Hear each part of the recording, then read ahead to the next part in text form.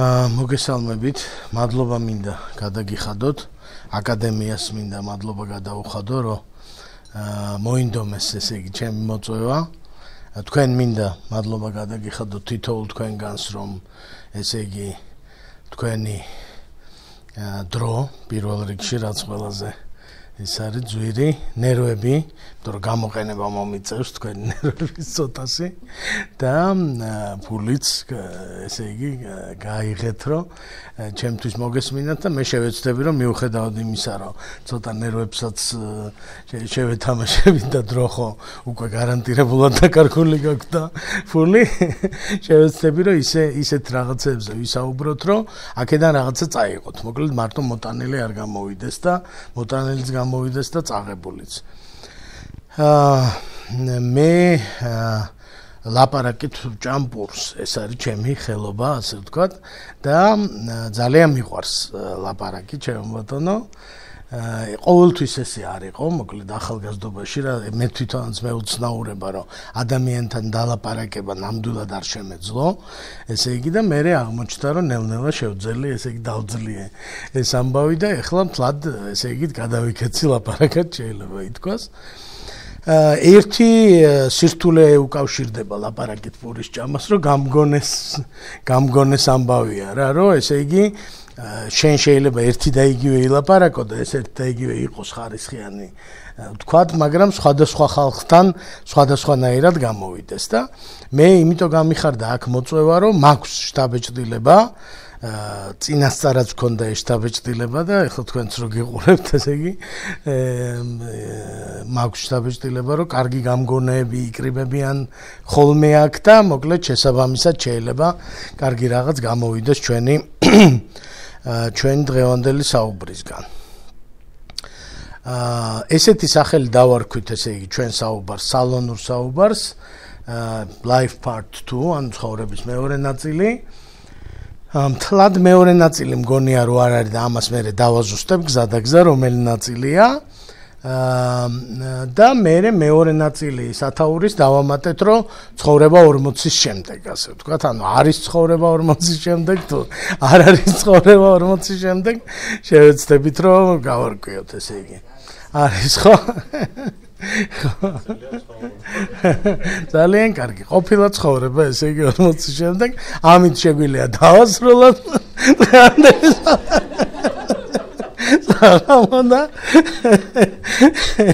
მადლობა გადაგიხადოთ. კიდე ერთი გაფრთხილება ახლავს, ესე იგი ამ საუბარს, რომ თუ მოგეჩვენებათ, რომ ვცდილობ, რომ ვიღაღადო ჭეშმარიტება, მოკლედ ეს მოჩვენებითია, იმიტომ რომ ეს რა თქმა უნდა არის მოსაზრება და მეტი არაფერი. ანუ კატეგორიულადაც თუ ჟღერს ვინმე შეიძლება მოგეჩვენოს, რომ გიმტკიცებს რაღაცას, მე დამერწმუნეთ, რომ არაფრის დამტკიცებას არ ვაპირებ, ვაპირებ, რომ მოგაწოდოთ მოსაზრება და ეს მოსაზრება მე თქვენ და მოირგოთ.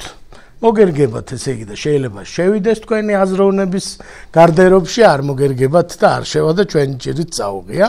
ყოველ შემთხვევაში არ გაბრაზდეთ, რამე თუ არ მოგეწონათ, დაფიქრდით. ამ გაფრთხილებას ახლავს კიდევ ერთი, ესე იგი ეს გაფრთხილება აღარ არის უკვე მოწოდება, ხო? მოწოდება არის ესეთი, რომ რაცაც გაიგებთ დღეს და ძალიან მოგეწონებათ ეგრევე, ესე იგი უკვე იცოდით. ადამიანი ესეა მოწყობილი, რომ ძალიან სწრაფად აზრი თუ მიიღო და ძალიან პოზიტიური ემოციები, ესე იგი იყო შენ გარდერობში ეს აზრი. ამიტომ თქვენ თუ თავში შეუშვებთ იმას, რაც ეგრევე ძალიან მოგეწონათ, ფაქტიურად არაფერს არ წაიღებთ აქედან. ანუ იმას წაიღებთ, რაც მოიტანეთ. თქვენივე გარდერობით წაიღებთ ალბათ ცოტა კმაყოფილებას, რომ აი მართალი ვყოფილ ვარ, ეტყვი მეგობარ.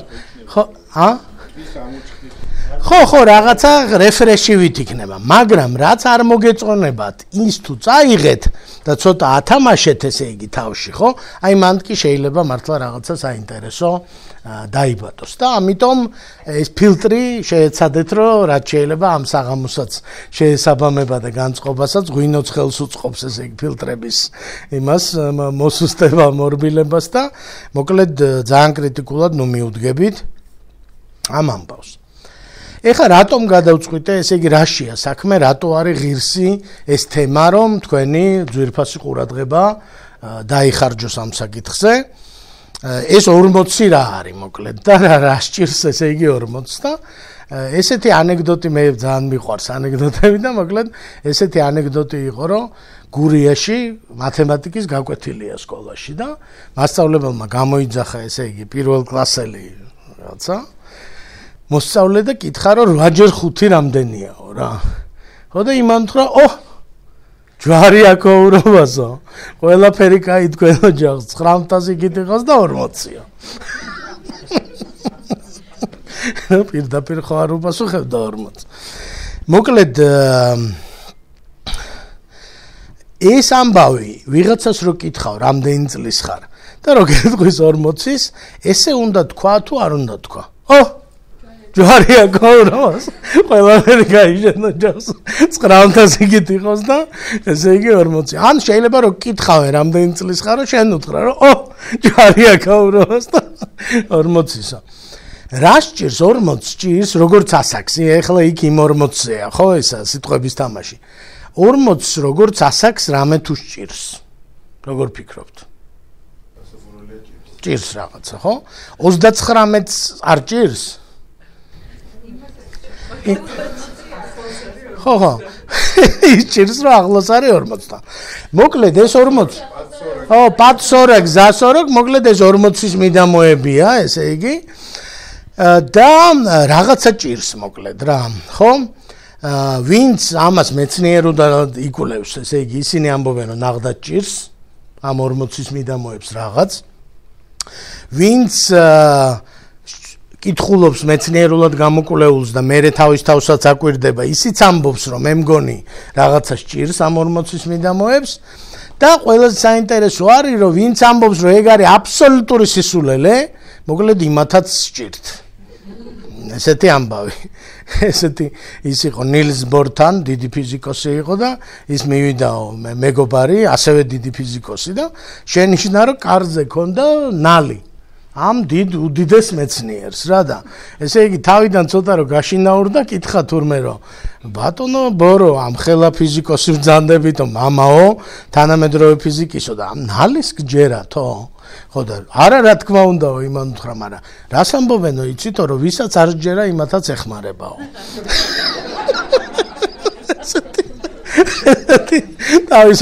ხო და ეს 40-იც მოკლედ რაღაცა ამ ამბავშია, რომ ვისაც ჯერა, ესე იგი იმათ ემართებათ ეს ამბები და ვისაც არ ჯერა, იმათაც ემართებათ ეს ამბები რა. რა ემართებათ, ამაზე უნდა ვისაუბროთ. ესე იგი მე ესე გავყავი სტრუქტურა ესეთი გავუკეთე ამ საუბარს, არ ვიცი, საუკეთესო ვარიანტია თუ არა. ჯერ ცოტას გეტყვით, ესე იგი რა სჭირს ამ 40-ს, მერე გეტყვით ბევრ მაგალითს. სახელებს და გვარებს და ადამიანებსკენ თითს არ გავიშვერთ, თუმცა არც დაჭირდება თითის გაშვერა, ეს ხალხი თქვენს გარშემოა და თითო ამ მაგალითის პატრონი 10-ობით და 100-ობით ადამიანი იქნება აუცილებლად და ამიტომ მე მგონია, რომ თითის გაუშვერელადაც თქვენც მოახერხებთ, რომ ესე იგი აზრობრივად დაინახოთ ეს ხალხი, ვისაც ეს ამბები სჭირს და ემართება. და ბოლოს ესე იგი ყველაზე მნიშვნელოვან ნაწილში, ესე რომ ვთქვათ, შეიძლება ვისაუბროთ იმაზე, რომ აი რა შეიძლება ამ ხალხმა რო ქნას სხვანაირად, ან 40-მდე, ან თუ უშუალოდ მაგასაკში და ან მაგასაკის შემდეგ, რომ რაღაცეები შეიცვალოს უკეთესობისკენ რა. მოკლედ ეს სამი ნაწილი გვექნება. ჯერ ვართ პირველ ნაწილში, როცა ვფიქრობთ, რომ რა ჭირს ამ 40-ს, ხო? მე უნდა ვაღიარო, ესე იგი, აღიარებითი ჩვენებით უნდა დავიწყო, რომ ძალიან დავზარალდი ჩემ შუახნის კრიზისში, ასე ვთქვათ და აი რაც აი ეს ხალხი როგორც დაზარალდა, ყველაფერი არ დამმართვია ახლა. იმ 15-ვე მაგალითის გმირად არ გამოვდგები, მაგრამ საკმარისად ბევრის გმირად გამოვდგები, ასე ვთქვათ, ხო? არ ვიმჩნევდი, რა თქმა უნდა, ესე ვიდექი, ისე გარეგნულად შემხედავდი, ესე იგი, მაგრად ვიდექი, თუმცა ეს ზარალები მოკლედ რაღაცნაირად დაგროვდა და ამ თემაზე კონცენტრაციის ჩემი სურვილიც, აი ხშირად ბავშვებს რაღაცა დაავადების კურსების გადატანა რომ მოუწევთ, მე ექიმობას გადაწყვეტენ ხოლმე და მე მგონია რომ მოკლედ ამ თემით ჩემი დაინტერესება ამ იარებმა გამოიწვია, ასე ვთქვათ და ამიტომ ესე ნუ გაიგებთ რომ მე ეს ვიცოდი ყველაფერი და ესე იგი მომღიმარე შევხვდი 40 და თამამად გავაბიჯე, არაფერიც არ ვიცოდი. და მოკლედ მაგრა დავზარალდი რა და ეხა მინდა რომ თუ შესაძლებელია რომ ვინმე არ დაზარალდეს ან იმან მაინც ანუ გეშოს რომ ესეც დაზარალებულა საწყალი და ესე იგი მარტო მე არ დავზარალებულა რომ ესეც ის არის რა თქმა უნდა ნუგეშის ფორმა 1 10 12 წელია რაც პირადად ერთ-ერთზე მუშაობ ესე იგი ამ ადამიანებთან. ანუ ამ ადამიანებთან რას ნიშნავს? ეს უფრო დამთხევაა რომ რახან მე ამასაკობრივ კატეგორიაში ვარ, ბევრი ჩემი მეგობარი და ახლობელი და თანამშრომელი ამავე კატეგორიაშია და ამიტომ იმათ რომ რაღაცა აწუხებ და მე თუ ვცდილობ რომ რჩევით ან რაღაც თანადგომით ან რამით დავეხმარო, მოკლედ აღმოჩნდება რომ ზუსტად ეს პრობლემები აწუხებთ ხოლმე და ამიტომ შემიძლია ვთქვა რომ ერთი რავი 100 ადამიანი ნამდვილად დამიგროვდა, ვისაც შევეცადე რომ პირადად ერთ-ერთზე, ხო, მუშაობ არასწორად არის ნათქვამი, ანუ გასამრჯელოს ამაში არ ვიღებ, თუმცა ეს პირობითია, ხა ეს გასამრჯელო ცხოვრებაა და ეს ურთიერთობა და ეს მეგობრობა და გვერდში დგომა, მოკლედ გასამრჯელოც არის და იმაზე მეტიც, ხო, საბოლოო ჯამში. და ამ ხალხის გამოცდილებაც, მოკლედ ჩემ გამოცდილებას ამ ხალხის გამოცდილებაც დაემატა სხვების, ვინც მაგრა წვალობს. და მაგრა წვალობს, მაგრა არ იმჩნევს, მაგრა რო წვალობს, ესე იგი შეხედავ და იღიმება კიდეც და სამსახურშიც დადის და საქმესაც აკეთებს, მაგრამ მოკლედ ამ დროს ბრძოლა შიგნით მიდის, ესე იგი ძალიან სერიოზული ბრძოლა. და ეხლა ბოლო დროს უკვე პროფესიონალურადაც ლიდერების განვითარების პროგრამა გავაკეთე და ერთ-ერთი ძალიან მნიშვნელოვანი, მოკლედ რო აღმოჩნდა რომ ესე იგი ლიდერების განვითარებით ვაპირებდი რომ დავკავებულიყავი, აღმოჩნდა რომ ამ ადამიანებს ვისთანაც მე ვმუშაობ, აი ზუსტად ამ ხასიათის პრობლემები აქვთ, ასე ვთქვათ და შიგნით არა აქვთ რაღაცეები დალაგებული და აქედან გამომდინარე შეიძლება გარეთ რაღაცის დალაგება უჭირდეთ, მოკლედ და ანუ ეხლა უკვე კიდე უფრო ინტენსიურად ვარ ჩართული ამ პროცესში და დღეს პირველად ვლაპარაკობ ამ თემაზე, ესე საჯაროდ ამაზე აქამდე არ მისაუბრია და თუმცა ვაპირებ საუბარს, იმიტომ რომ ესეთი აზრიც გამიჩნდა, რომ ყველას მე ვერ უშველი, ასე ვთქვათ, მაგრამ თუ გაიგებენ ესე იგი რომ ბევრნი ვართ და ერთ გასაჭირში ვართ, ესეც მართლა ნუგეშია, როდესაც ხვდები რომ მარტო შენ არ გჭირს რაღაცა, მარტო შენ ახარ ამ ფიქრებში და ამ სირთულეებში, ხო და? ამიტომ ვაპირებ რომ ამაზე ვილაპარაკო, ახლა ამ დღეებშიც კიდე სხვაგანაც მოკლედ მიმიწვიეს რომ რაღაცა პოდკასტი გავაკეთოთ, გადაცემა გავაკეთოთ და ეს.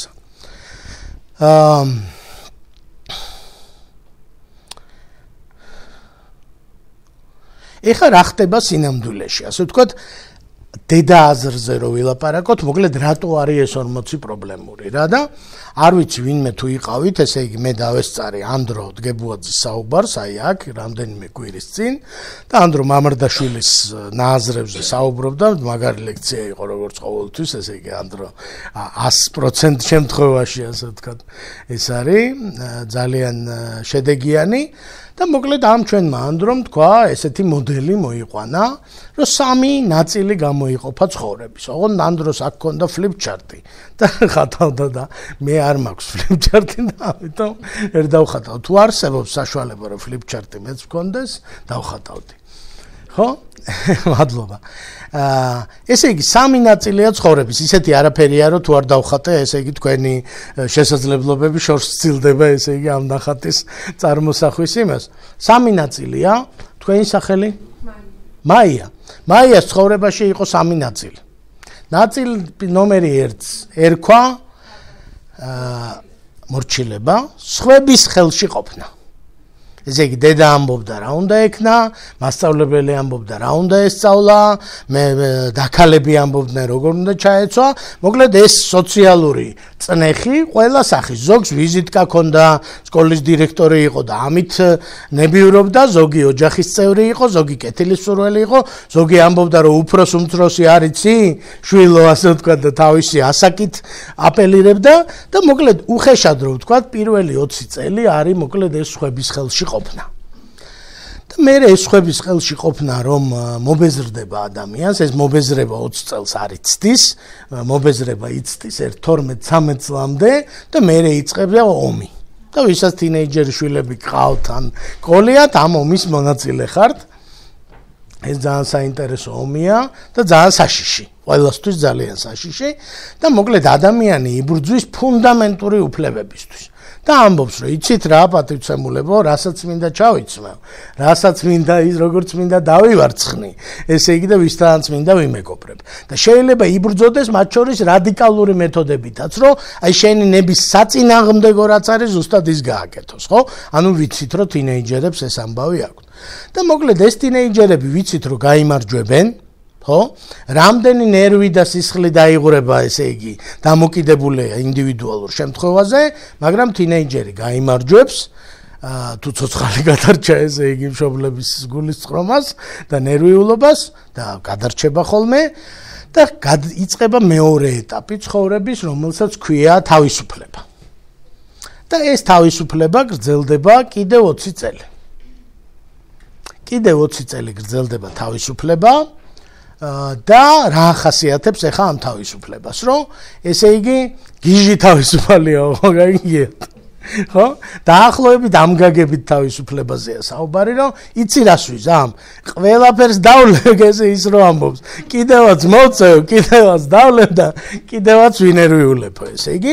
ანუ თავისუფლების ეტაპზე, დიდი მადლობა, თავისუფლების ეტაპზე ადამიანი ამბობს, რომ რახან ამათ დავეხსენი, ესე იგი, აწი რაღა მიჭირს. ენერგია მაქვს, ჯანმრთელობა მაქვს, ესე იგი და თავისუფლება ნანატრი, რაც მთავარია და ახლა ყველაფერს გავაკეთებ. აი მოდით სუდად გავთხოვდები მაგალითად. ხო, ან რაღაცა ისეთ სამსახურს დავიწყებ, რომ დავიტანჯები, ხო? მოდი ჯანმრთელობას არ მივხედავ და კბილები დამცვივდეს, ნახოთ რა მოხდება, ან რაღაცა კუჩს ჰამბურგერებს შევჭამ და კუჩს გავიფუჭებ და მოკლედ ძალიან მრავალფეროვანია ჩვენი ისა თავისუფლების მენიუ. და მაგარი ენერგია მიაქვს, ძალიან დამღლელი კი არის, ასე ვთქვათ და რა ვიცი, ყველას გვახსოვს, ესე იგი, ზოგი შეიძლება იქაც ხართ და ზოგი გამოიარეთ. ძალიან დამღლელია ეს თავისუფლება და მათ შორის იმიტომ რომ რისკს გულისხმობს რა და მათ შორის ძალიან კონკურენტული ტიპი ხარ ამ თავისუფლების დროს და ვინმემ რო ჩაგიაროს და გითხრას რომ მე მგონი შენ ამას ვერ იზამ პარაშუტით ვერ გადმოხტები მოკლედ შეიძლება უპარაშუტოდ გადმოხტე რომ ესე იგი დაამტკიცო რომ ძალიან მაგარი ტიპი ხარ და ძალიან თავისუფალი ხო ეს არის მეორე ეტაპი, რომელიც არის თავისუფლება. ეს თავისუფლება ცოტათი უკონტროლო და გაგიჟებული ის არის, ამბავია. მოკლედ დავხატოთ ეს წრე. ეს არის ჩვენი პირველი ეტაპი, რომელიც არის მორჩილება. Mercedes-ი არის სპონსორი ჩვენი საღამოს. ეს ასე არ არის. ეს არის თავისუფლება. და ეს არის შეგნება. შეგნება. მოკლედ მესამე კატეგორია, ესე იგი ეს არის 20 წლის ბარიერი, ეს არის 40 წლის ბარიერი. ხო? მესამე კატეგორია. ხო, ნუ აქ გათვლა არის იმაზე, რომ 60 წლის დავიხოცებთ ყველანი, მაგრამ ეს და ასეც იყო. ვერემ ტარვალების სახით ესე იგი შემოვდივარ სცენაზე მეორე წრეზე. ხო, აუცილებელი რომ მანდამაინც 20-20 და ის იყოს, რა თქმა უნდა არ არის, ეს ახლა ტექნიკურად გამიჯნული არ არის, სამ ეტაპზეა ლაპარაკი. ეს ხუმრობა, რომელიც არის, რომ ჩვენ მეორე წრეზე მივდივართ, ოღონდ უკვე მტარვალები ვართ მაგ დროს, ამაშიც არის სიმართლის რაღაცა ნიშანწყალი, თუმცა არ თქვათ ესე. ჩავთვალოთ, რომ ეგ არის უკვე რაღაცა შეგნების ტერიტორია. ოღონდ ერთი ადამიანის თავისუფლებაა იქ თავდება, სადაც მეორის იწყება, ხო და ანუ მან მაგაზე შეიძლება სხვა დროს ვისაუბროთ. ესე იგი, პირველი ეტაპიდან მეორეზე გადასვლაში საჭიდაო გაქვთ ვიღაც ტიპებთან. ხო? ვიღაც ტიპები ბოდიშ მომითხოვია მშობლებთან, ბებია-ბაბუებთან, მასწავლებლებთან, პროფესორებთან, მეგობრებთან, კაცრ მეგობრებთან ზუსტად რო იციან თქვენ რა უნდა ქნათ, ვისთან იმეგობროთ, ვისთან არ იმეგობროთ, სად იმუშაოთ, სად არ იმუშაოთ და მოკლედ ამ მთელ სოციუმთან რა. ჩვენნაირ ტრადიციულ კულტურებში, ესე იგი, მათთან ერთად ეჭიდავები მაგალითად სახელოვან წინაპრებს. ისინიც აქ არიან და იმათაც აქვთ მოსაზრება, შენ რა უნდა ჩაიცვა. ამ საკითხზე. ასევე ეჭიდავები ბებია შენის ბებიას, რომელიც 11 შვილი გაზარდა მარტომ და ძმის 11 შვილიც გაზარდა და შენ რა დაგემართა. მაგალითად ესეთი, ხო? ბაბუა შენის ბაბუა იყო 2 და 40 სიმაღლით და 2 დიდი ხმალი ეჭირა და მოკლა ყველა, ხო? და მოკლედ ესენიც აქ არიან, ასე ვთქვა და ესენიც ჭკუას გასწავლიან, გარდა პირდაპირ ჭკუის მასწავლებლებისა, აი ეს არაპირდაპირ ჭკუის მასწავლებლებიც იმაშვებიან, ასე ვთქვა, აქტიურობენ, ნუ მეზობლებიც უნდა აღვნიშნოთ, მათი არხსენება ეწყინებათ, ასენოთ. მეზობლებმა ყველაფერი იციან საერთოდ როგორც არის და ტაქსისტებმა და ესა. იქ რამდენადაც იყავი დათრგუნული, მით უფრო მეტი სიგიჟე და გადარევა შეიძლება იყოს ამ თავისუფლების ეტაპზე, რა. ესე იგი შეიძლება ყველგან საყურე და საცხვირე და ყველაფერი გაიკეთო, თუ მაშინ ძალიან ისეთი, ესე იგი წელში გასწორებული ფორტეპიანოზე თუ გაკვრევინებდნენ, შეიძლება სულ გაგიჟდე, ასე ვთქვა, ამ მეორე ეტაპზე, იმიტომ რომ კომპენსაციაა და გასაგებიც არის, რომ ამბობ რომ ერთი ხელმა აქვს ცხოვრების შანსი და იქნება მაცალოთ, რომ რაღაცა საინტერესო გავაკეთო, ხო? თავისუფლება დამღლელია, როგორც ვთქვით, და ბევრ შეცდომას დაუშვებთ და ბევრ უბედურებას გავაკეთებთ, თუმცა ამ თავისუფლებას თურმე სხვა თავისი სირთულეების გარდა კიდევ ახლავს ესეთი პრობლემა, რომ ხანდახან მოჩვენებითი თავისუფლებაა, იმიტომ რომ ვიღაცის ჯინაზე მოქმედება თავისუფლება ხო ვერ იქნება. ანუ მე თუ ვაკეთებ ის რაც არ უნდათ რომ მეკეთებინა, სკოლაში ეს არ არის თავისუფლება.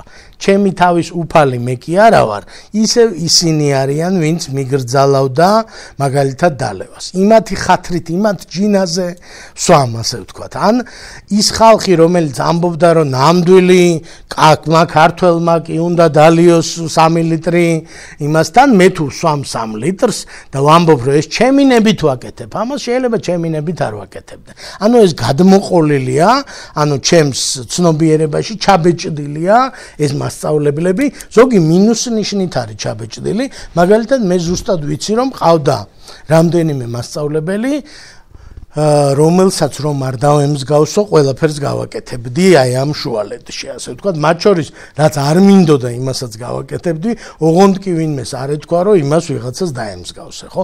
ასეთივე შეიძლება ყავდეს მასწავლებელი, ასეთივე უფროსი, შეიძლება ყავდეს, ასე ვთქვათ, რომელზეც ამბობ, რომ აი ოღონდ ეგ არა, მოკლედ და რაც გინდა. მაგალითად, მე მენეჯმენტს ვასწავლდი დიდხანს და ძალიან მკაცრ უფროსებთან ნამუშევარს ხალხს ახალგაზრდობაში აქ ულტრარბილი ხელწერა, ასე ვთქვათ, ხანდახან დამაზიანებელი და ამბობს, რომ აი ის ტიპი არ გამოვიდა, ის ტარვალი და უბედურება და ნუ აი დამაჯდეს თავზე თუ გინდა ყველა, ასე ვთქვათ, ხო? ან ძალიან რბილ გარემოში და ცოტა არეულ გარემოში აღზრდილებს აქვთ ის, რომ არა ოღონდ კი წესრიგი იყოს, არაირიოს ბუნტი არ იყოს და მოკლედ ყველაფერს გავაკეთებ რა. ძალიან საინტერესოა აღწერები აქვს კონკრეტული იმეების. ეხლა მე ვისთანაც მიწევს მუშაობა, ერთი შეხედვით და ნორმალური ხალხია, ასე ვთქვათ, თლად იმაზე არ არიან გასული მომსახურების ზონიდან და ლიტერატურაში ვინც შუახნის კრიზისს სწავლობს, მათ შორის უწევთ პაციენტებთან შეხება, ანუ იმ ხალხთან, რომელსაც იმდენად დაუმძიმდა ეს ტვირთი, ასე ვთქვათ, გარდატეხის, რომ მართლა რაღაცა დაშავდნენ, ასე ვთქვათ, და სჭირდებათ კურნალობა და ასე შემდეგ და ნუ მოგეხსენებათ, რომ სიზმრებსაც იყენებენ აქტიურად ამის გამოსავლენად, ასე ვთქვათ, აი ამ ჩაბეჭდილი მძიმე იმეების და მე ძალიან ბევრს არ მოვიყვან, ეხლა თუ მოგინდებათ ამაზე ბევრ კარგ რამეს წაიკითხავთ და მეც სიამოვნებით გირჩევთ. ერთი სიზმარი დამამახსოვრდა, ესე იგი, როდის წავიკითხე, არ ვიცი და დღემდე მახსოვს, რომ ძალიან ლაკონური სიზმარია, რომ ქალი ძალიან მაგარი ორგანიზაციის ხელმძღვანელი ამბობს, რომ ესიზმრება ესეთ სიზმარი რეგულარულად, რომ ჩემ ოფისში ვზივარ, ჩემ სამუშაო ოთახში და ეს არის უფროსის დიდი სამუშაო ოთახი და მე ვხვდები, რომ ეს არის ჩემი მშობლების ოთახი. და დამთავრდა სიზმარი, end of სიზმარი. ანუ ადამიანი ცხოვრობს, მიაღწია ყველაფერს, ხო? და აი ამ ყველაფრის მიღწევის პროცესში მას ესიზმრება და არასვენებს სიზმარი, ესე იგი, რომ ეს მისი სამუშაო ოთახი არის მისი მშობლების ოთახი სინამდვილეში და არა მისი. ხო? და ანალიზით მოყოლილია, ხა მე მაგდენი არ ვიცი, რომ ეს გავაანალიზო, იქ მოყოლილია ანალიზი, რომ ეს ადამიანი ამ დრომდე, რომ დაიწყეს მასთან მუშაობა და ჩაუღრმავდნენ მშობლების სურვილებს ასრულებს. ანუ ისეთი გოგო უნდა რომ იყოს, ესე იგი, როგორც დედას და მამას გაეხარდებოდა და ჩვენთვის ყველასთვის ეს ნაცნობია, დარწმუნებული ვარ, რომ რამე ცოტა ან ბევრი გაგვიკეთებია და ვაკეთებთ კიდევაც იმისთვის, რომ ესე იგი დედას და მამას გაეხარდებოდა და ბებიარა სიტყოდა და ის იამაყებდა და ასე შემდეგ და ასე შემდეგ, ხო? ეს ცუდი არ არის და არავინ არ ამბობს, რომ ეს ცუდია, მაგრამ შენი არ არის. ის სამუშაო ოთახი, რომელიც არის მშობლების, არ არის შენი. და ის, რომელიც არის შენი, არ არის მშობლების. და ეს ადამიანი ცდილობს, რომ დაეხსნას ამ ამბავს. და მე მაგალითად ამ happy end-ია ალბათ მე ვფიქრობ, რომ ეს ადამიანი როგორც კი დაეხმარნა, რომ დახსნოდა ამ იმას, მაჯლაჯუნებს და ჯადოს, მოკლედ საერთოდ სხვა ინდუსტრიაში წავიდა, საერთოდ მიანება ამ ერთ კარიერას წავიდა, მოკლედ სხვაგან იალაღებზე წავიდა გასაბედნიერებლად რა. რაც ჩვენ გარშემოც ესე იგი ძალიან ხშირად ხდება, ხო? არ არის აუცილებელი რომ მშობლების იყოს აუცილებლად ეს პირველი ცხოვრება, ასე ვთქვათ, ანუ თავისუფლებას გამოყოლილი რაღაცა ისინი ხმები, შეიძლება ეს იყოს მეგობრები, შეიძლება იყოს საზოგადოების და ასე შემდეგ, ხო? ძალიან საინტერესო ფორმა, რომელიც მე ძალიან ხშირად ვხვდება და მეც ვარ პირადად ამისი მსხვერპლი, არის რომ აიქ რო ვიყავი, ჩემმა მშობლებმა დაკარგეს შემოსავალი. იმიტომ რომ საბჭოთა კავშირი დაინგრა, მოკლედ და ის სამსახურები, რაც ამ ადამიანებს ჰქონდათ, აღარ იყო ერთ დღეში თუ 10 დღეში თუ ერთ თვეში, აღარ იყო ეს სამსახურები, დაკარგეს შემოსავალი და დაკარგეს უნარი, ასე ვთქვათ, ოჯახის რჩენის, ხო? როგორ? მე რომ მორჩილების ეტაპზე ვიყავი და ისინი თავისუფლებაში, ესე იგი ამ დროს ეს ამბავი მოხდა. და ეს რა თქმა უნდა ძალიან სერიოზული ბეჭედი იყო, იმდენად რომ თვითონ გასაჭირი რაში გამოიხატებოდა ზუსტად არ მახსოვს, ანუ საკმარისად კარგად არჩენდნენ ოჯახს სინამდვილეში, მაგრამ ეს განცდა რომ მათ რა დაემართათ შემოსავალი როგორ დაკარგეს, ესე იგი ჩემში ძალიან ღრმად როგორც ჩანს ჩაიბეჭდა და მე მახსოვს არ ვიცი, აი ამ შუა 20 წლის განმავლობაში რეგულარული ხმა რომ მოკლედ რა ჩემო ანდრო და შემოსავალი არ უნდა დაკარგო. ყველაფერი შეიძლება დაკარგო, შემოსავალი არ უნდა დაკარგო. ანუ ის დაკარგული შემოსავალი, რომელიც იყო ჩემთვის ძალიან სერიოზული, ჩემთვისაც და ბევრი თქვენგანისთვისაც სერიოზული დარტყმა, გახდა ის ერთ-ერთი ხმა, რომელიც ამბობს, რომ მოგბეზდა სამსახური კი არა და ის. ხო? შემოსავალი არ უნდა დაკარგო.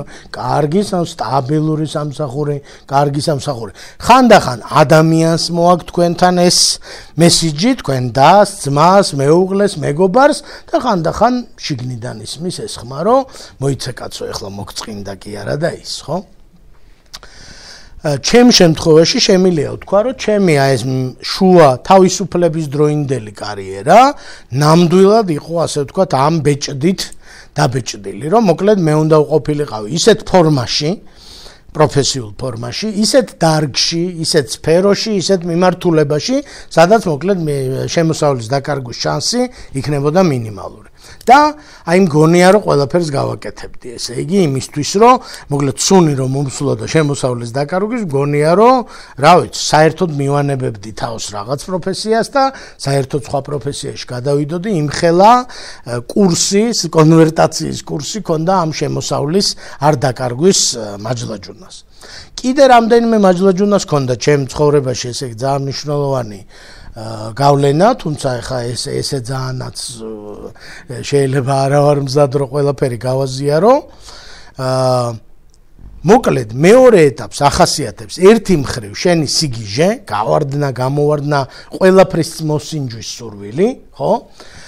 მათ შორის შუალედურ ეტაპზე, აი ამ 20-დან 40-მდე ეტაპზე ადამიანები ცდილობენ რომ ყველაფერი დააჩელენჯონ. ჭკვიანი ადამიანები რომ აი რაღაცა რწმენა გაქვს, ხო, რომ აი ასე გიხდება ვარცხნილობა, ხო და იტყვი რომ მოდი ერთი ამასაც შევუტიოთ, ვნახოთ, აბა იქნებ ისეც ისა, ხო?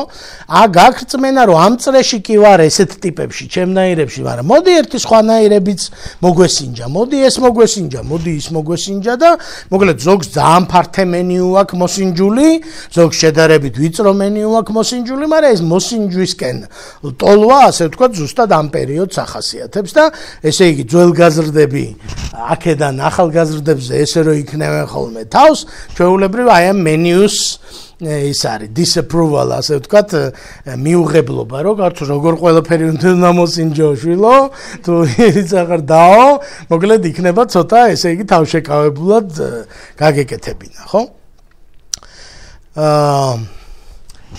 ეს თუ თავისუფლებაა, ეს არ არის თავისუფლება? არის.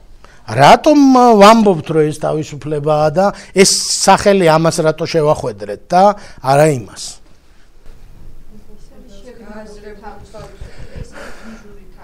ხო, მოკლედ ის, ესე იგი თავის უფლება, ესე იგი არის რომ უფალი ყავს თავის თავი, ხო? თვითონ წყვიტავს, ასე ვთქვათ, ყველაფერს, ხო? აქ ვისი უფლებაა? როგორ ფიქრობ?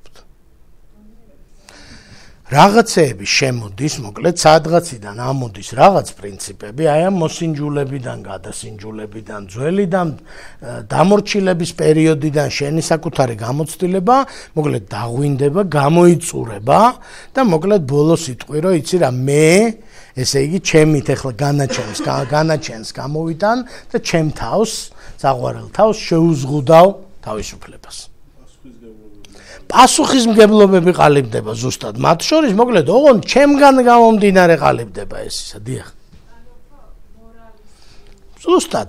ოღონდ აი მორალი სხვადასხვანაირად შეიძლება შევხედოთ, ამ წუთას ჩვენ ვთქვათ, რომ შენ რაც გადაწყვიტე, მოკლედ იქ ხო გადაწყვიტე, რომ მე ვარ 7000 რამე. ესეც მე ვარ, ესეც მე ვარ, ესეც მე ვარ, ესეც მე ვარ.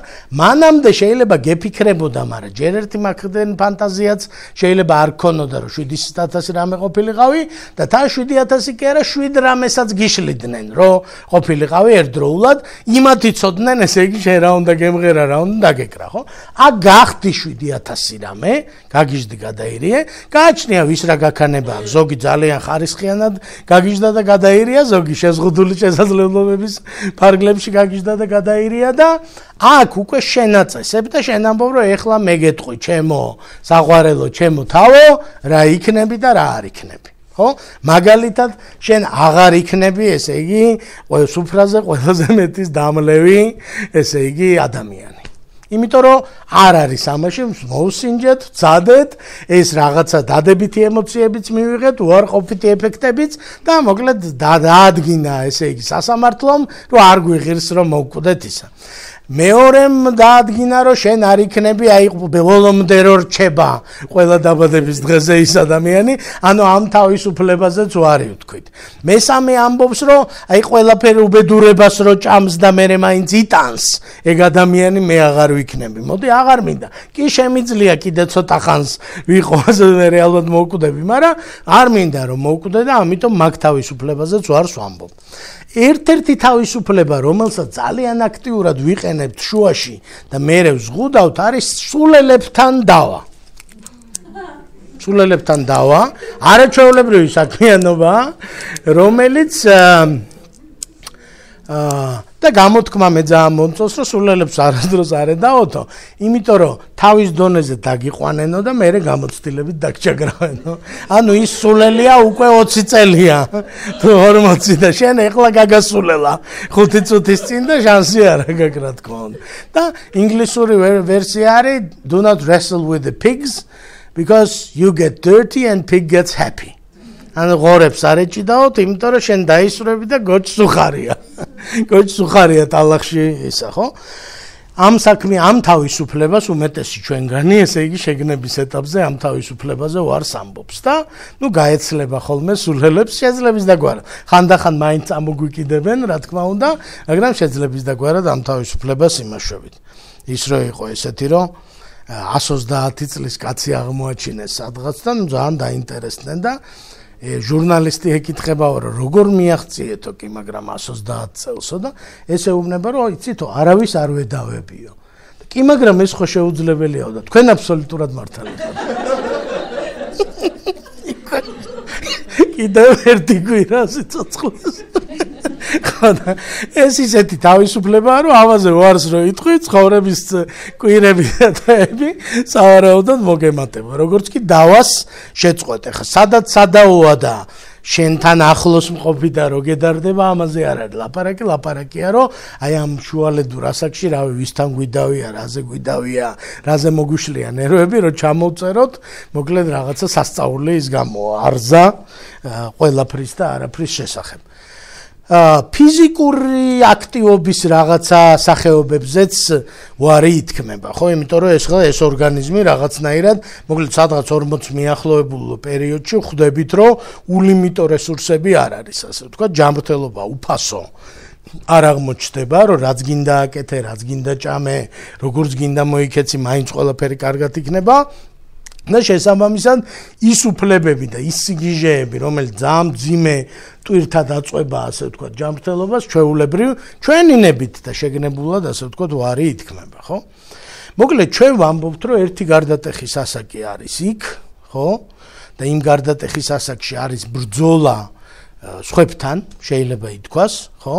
და მეორე გარდატეხის ასაკი არის აქ და აქ არის ბრძოლა უფრო შენ თავთან, შენს გუშინდელ თავთან, თავისუფალ, გადარეულ, გაგიჟებულ, ყოვლის შემძლე, არასდროს არ დამღლელ და ესეთ შენ თავთან არის ბრძოლა და ეს ბრძოლა მე მგონია, რომ ცოტა უფრო რთულია, ასე ვთქვათ, ვიდრე პირველი ბრძოლა. პირველი ბრძოლა ძალიან რთულია ნამდვილად, მაგრამ იმდენი ადამიანი გაკვირდება, ასე ვთქვათ, და იმდენი ადამიანი ცდილობს, რომ შენი კარგად ყოფნა რაღაცნაირად თავის ვალდებულებად იგრძნონ, რომ ამ მეორე ბრძოლაში შედარებით რთულად არის საქმე. მიდი შენთვის წადი და გაგიჟდი თუ გინდა რა. ხო? ესეთი გამოთქმა არის, რომელიც მე სამუდამოდ დამამახსოვრდა და თქვენს იმედი მაქვს, რომ ისა რომ ადამიანის ცნობიერება არის ძალიან სახიფათო ადგილი და მარტო იქ არასდროს არ წახვიდეთ. ადამიანის ცნობიერება არის ძალიან სახიფათო ადგილი და მარტო იქ არიაროთ. მარტო არიაროთ, რა შეიძლება რომ ნიშნავდეს? აი შეკითხვა გაბიჭდეთ. არიაროთო გვეტყოდნენ. არა, გამოთქმის წყარო ხო არ გაქვს? არა, წყარო. რო დაგუგლოთ ნამდვილად იპოვით, იმდენად ხშირი ის არის. საერთოდ არიაროთ ცნობიერებაში ამ რჩევაზე რა სიტყვით? არ გამოვა, ხო? ჩვენი ცხოვრება ცნობიერებაში შესვლა გამოსვლა, ყველა რამე გარშემო მოვლენა რომ მოხდება, დღესაც რაღაცეებს რო გაიგებთ, უნდა წახვიდეთ, გაისეირნოთ ცნობიერებაში, ხო? და თქვათ, რომ აბა რა ხდება აქ, სად რა ალაგია და როგორ. და მარტო როგორ შეიძლება რომ არ გაისეირნო? გაუზიარო, აი ესე როგორც თქვენ აკეთებთ, მეგობრები მოდიან ერთად და მე აქედან წავლენ გზაში და რავი, ერთმანეთს ეთყვია, რომ აბა ამაზე რას ფიქრობ, მე მაქვს ესეთი შეგრძნება, ისე თქოს, რომ მე არა, მე უფრო ისეთი მაქვს, მე ასეთი და მოკლედ ვიღაცას ხელი რო გაქვს ჩაკიდებული, ამ საშიშ ადგილებში შესვლა არ არის სახიფათო, ასე იმდენად სახიფათო არ არის, მოკლედ იქ რო დაიკარგო და იქ რო ჩარჩე სადღაც მოუსვლელში, ამის ალბათობა უფრო ნაკლებია, ხო? შუალედი ეს თავისუფლების პერიოდი ჩემთვის და ბევრი ჩემი მეგობრისთვის ზუსტად პირიქით რამეს ამტკიცებდა, რომ მე ბავშვი კი არა ვარ, რომ ვინმე მჭირდებოდეს ჩემ თავში გასარკვევად და დასალაგებლად. ანუ ის გავლენის პერიოდიდან ერთ-ერთი კიდე გამოძახილი არის, რომ შენ თუ ვინმეს მიმართავ დახმარებისთვის და ეტყვი, რომ ერთი გამარკვია რაღაც უცნაური აზრები მაწუხებს, რაღაცა მაჯლაჯუნა გეტყვის, რომ აი პატარა ხარ და იმასთან გაიქეცი დედიკოსთან, ხო? არა და ამით შეიძლება ისეთი ზიანი მიაყენო ცნობიერებაში მარტო სიარულით შენ თავს, ასე ვთქვათ, რომ რაღაცეები მართლა ჩაიბეჭდოს, ასე ვთქვათ, ძალიან მძიმედ და ჩვენი კულტურა სხვათა შორის ამ ამბავს ცნობიერებაში მარტო სიარულს ამძიმებს, იმიტომ რომ რა ვიცი აგრძალვებით არის სავსე, რომ ეს როგორ შეიძლება კაცო და ეგ არავის არ უთხრა და ბავშვი ხო არა ხარ და კაცი ხარ არ უნდა იტირო და ქალი ხარ ამხელა ქალი ხარ და იმას ვერ გაგიკეთებია რაღაც ვერ მოგიფიქრებია და შენ თვითონ არიცი პატარა ხო არა ხარ და მოკლედ ეს ატრიალებს იმას რომ მარტო წადი ამ ცნობიერებაში შენით მოაგვარე შენი პრობლემები. ესე იგი იმ ფსიქოლოგის დახმარება ხო არ შეიძლება, იმიტომ რომ ეს რა გაგჭიროები ამისთან რა ჭირვებია მეუღლეს რომ მართლა გულახდილად ყველაფერი უთხრას ასე ვთქვათ რაც აწუხებს შეიძლება რაღაცა დედა ცნობიერი დედა ან ნამდვილი დედა და ან აქ მყოფი დედა ეუბნებოდეს რომ კაცო დაანებე თავი მაგ კაცს თავის თავი გასჭირვებია ან კაცს ეუბნებოდეს რომ ვის ეკითხები შენ ის ხო არა ხარ რომ შენით ვერ გაარკვიო და ვერ გადალახო და მოკლედ აი ეს მაჟლაჯუნები ყავს შემოწყობილი რომელიც ამბობს რომ მოკლედ შენით ხო? ჩემით მივახციე ყველაფერს, ხო იცით გამოთქმა? აჰა თქვენ. ესე იგი, არაფერისთვისაც არ მიგიღწევია თქვენით, ესე იგი თუ არ მიწყენთ, გეტყვით, იმ ლოგინამდე ვერ მიაღწევდით, სანამ სიარული არ იცოდით, ესე იგი, მშობლებს რო არ ყვარებოდით, არა თუ აგერ ამ დონემდე, ხო? ანუ ეს ჩემით მივახციე ყველაფერს, ნიშნავს, რომ აი ჩემი დროც რო დადგა რომ რაღაცა მექნა, რაღაცა ვქენი. დაახლოებით მაგას ნიშნავს, ხო? სხვებმა ყველაფერი ლაპარაკი მასწავლეს და აზროვნება და ყველაფერი და მე ვთქვი დედა. და აი ეს ნიშნავს მეტყველებს იმაზე, რომ ჩემით მიმიღწევია ყველაფრისთვის, ხო? ეს შენით მიღწეული ყველაფრისთვის მოკლედ მე გაძალებს, რომ ისევ შენით, რაც მოკლედ მაგარი სახიფათო ტერიტორია. აი აქ იქ ვინ ჭიდაობენ გავიგეთ, აქ ამბობენ რომ ჭიდაობს ორი ფალავანი. ეს არის ეგო, ოღონდ განმარტებას მოვაყოლებ ეგოს ყველაფერში ვიყენებთ და განმარტებას მოვაყოლებ და self, აი იუნგის იმიდან რომ გამოვიდეთ, მეობად შეიძლება self-ი თარგმნოთ, ანუ მე ნამდვილი მე და ეგოსში იდება აზრი რომ სხვებს რომ უნდოდათ ისეთი მე. ანუ სანიმუშო მე, სხვების განმარტებით და ნამდვილი მე, მოკლედ ეჭიდება ერთმანეთს. დიახ. შეიძლება ჩემი განმარტებითაც სანიმუშო მე იყოს და ის არ არის. კი, რაღაცაებში დაეჭიდებიან, რაღაცაში არ დაეჭიდებიან. სხვების აუხო არ არის აუცილებელი სხვების განმარტებით. მოკლედ ეს სხვების განმარტება შენში იმდენად ღრმად არის 20 წელი ხო ესე ჭედავდნენ რომ ჩასულიყო სხვების განმარტება შენ განმარტებებში და არეულიყო მერე შენმა თავისუფლებამ და არაერთგვაროვანმა გამოცდილებმა კიდევ უფრო აურია მოკლედ რომელი ფასეულობა მართლა შენი გაქვს და რომელი ფასეულობა მოკლედ რომელის კონსტრუირება შენ მოახდინე და რომელი გარედან მიიღე და შეითვისე მოკლედ ამის გარჩევა პრაქტიკულად შეუძლებელია ხო ეხა აქ უკვე ლაპარაკი მიდის იმაზე, რომ დაახლოებით ამ დროს, როცა მიხვდი, რომ ჯანმრთელობა აღარ არის უფასო, როცა მიხვდი, რომ ყველაფერი წინ არის, ეს ფრაზა აღარ არის ჭეშმარიტი, აღარ არის ყველაფერი წინ, ბევრი რამე უკან არის და წინ რაც არის ეს დრო სასრულია და მოსასწრებია ბევრი რამე და თან იმასაც მიხვდი, რომ შენი რესურსი, ასე ვთქვათ, ფიზიკური, ინტელექტუალური სმენი, თვალი, ყური რაღაცა კი არ ძლიერდება, არამედ სუსტდება, მოკლედ საკითხი დგება, რომ რაღაცა პრიორიტეტებზე უნდა ჩამოვყალიბდეთ, ხო? ეხლა წარმოიდგინეთ, რომ ამ დროს ებრძვის და მე სხვა მაგალითებზე სანამ გადავალ შესვენების შემდეგ, აგერ ჩემი მაგალითი თქვენ, დადგა ესე იგი რომელიღაცა 37 წლის ასაკი, სანდროსი და ორნი არიან მოედანზე, ესე იგი ამ იმაზე, რინგზე თუ ტატამზე, ერთი არის TBC ბანკის დირექტორი, ესე იგი არაჩვეულებრივი შემოსავლით, მინდა გითხრათ და სტატუსით და დედას უხარია და ის იამაყებდა, ბაბუა შენი იამაყებდა და ის იმას იზამდა და ამას იზამდა და მეზობლები პატივი ნაცემი ჩემო ბატონო როგორც წესი და რიგია და ის დეიდაშვილის ბავშვი მოეწყო და კარგად არის და ამბავი, მოკლედ აი ამ სტატუსში და ესე იგი მეორე გამოვიდა გაძვალტყავებული ანდრო მეორე, რომელიც გაძვალტყავებული ფერი და ხორცი არ აკლია, მაგაზე არის ნერვიულად, ესე იგი კარიერული თვალსაზრისით და ეს მეორე ამბობს, რომ აი შენ რო იყავი 18 წლის თუ 17-ის და ფსიქოლოგია რო გაინტერესებდა და ფილოსოფია, მოკლედ ეხლაც გაინტერესებს ფსიქოლოგია და ფილოსოფია. ოღონდ ფსიქოლოგიის და ფილოსოფიის მოედანზე ხარ 0 ჩვეულებრივი, აი ნულოვანი 0 ასე ვთქვათ, ხო? და ეს ეუბნება რომ ხომ არ გაგიჟდით ახალგაზრდა, ხო? ჩვენ ამხელა ადგილმამულის პატრონი, აგერ ისა ხალხი, კარიერა, ნაცნობები, წრე, ოჯახ, სახლი, კარი, ისა ესა და ეს ამბობს რომ ეხა ვიტირებ მე, მოკლედ ფილოსოფია მინდა და ფსიქოლოგია და ოქროსდევზები მინდა, ხო? ხო და ეს რაღაცნაირი ჭიდილია ესე. პირველ რაუნდებში ეს გალსტუკიანი ანდრო ეუბნება რომ იძიმალჩიკ რა წადი აქედან კაცო.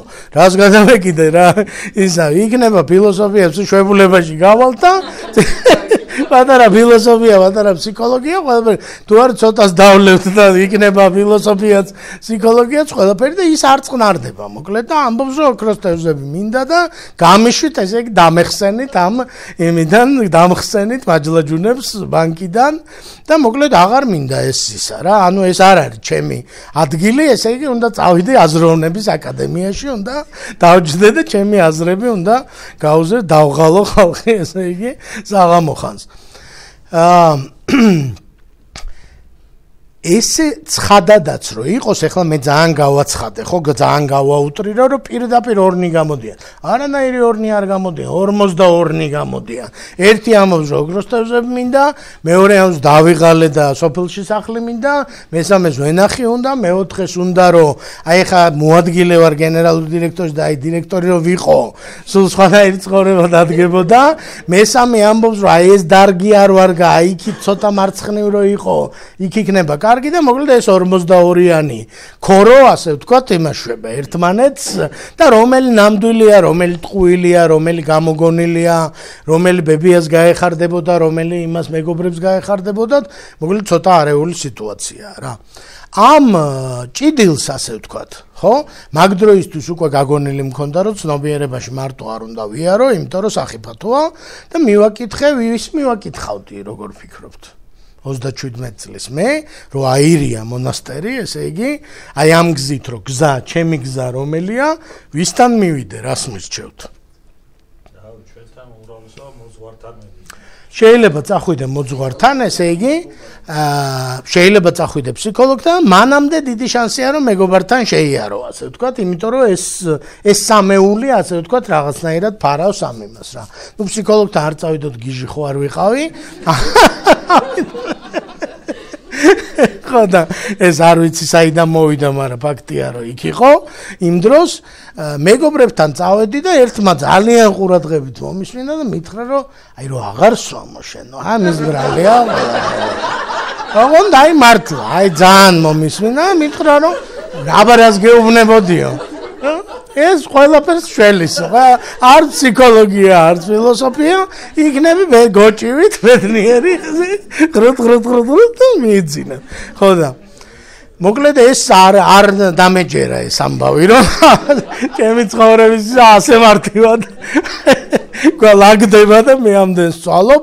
მეორესთან მივედი და მითხრა რომ მეო ჩემი ცხოვრება საერთოდ უარ ვყავიო და ჩემ ოჯახს ისქენიო, აქ ახლა სასაცილო ჩემთვისაც არაფერი არ არის და ძალიან საპატივცემულო ის არის და ტიპი ამბობს რომ არა მაქვს ხო მეც ვიტანჯები სხვათა შორის და ოღონდ რა დავიტანჯები არა უშავს, იმიტომ რომ ჩემ ბავშვებს რაღაც პირველი, მეორე, მესამე, მეოთხე უნდა კონდეთ რა. მე დავსვი შეკითხვა მაშინვე რომ ბედნიერი მამა არ შედის, ესე იგი ამ კომპლექტში, რომელიც უნდა კონდეთ ჩემ ბავშვებს რომ კარგად იყვნენ და მხნეთ, ხო? და თქვა რომ არა, ეგ არ არის პრობლემა, შენ გენახა მამა ჩემი როგორი უბედური იყო, ესე იგი ჩვენ მომავალზე რო ზრუნავდა და გმინავდა და ისა, ხო? მოკლედ მართალი რომ გითხრათ, ესე იგი ვერ ვიპოვე, ასე ვთქვათ, ეს ამ მეგობრებში, აი დიდი ხნის მეგობრებში ესე რომ ვთქვათ, რომელიც მთელი ცხოვრება მომყვებოდნენ, ძალიან განსხვავებული რეცეპტები ვიპოვე, ზოგი swams, ზოგი არ swams, ზოგი ჭამს, ზოგი ასე შვება, ზოგი ისე შვება.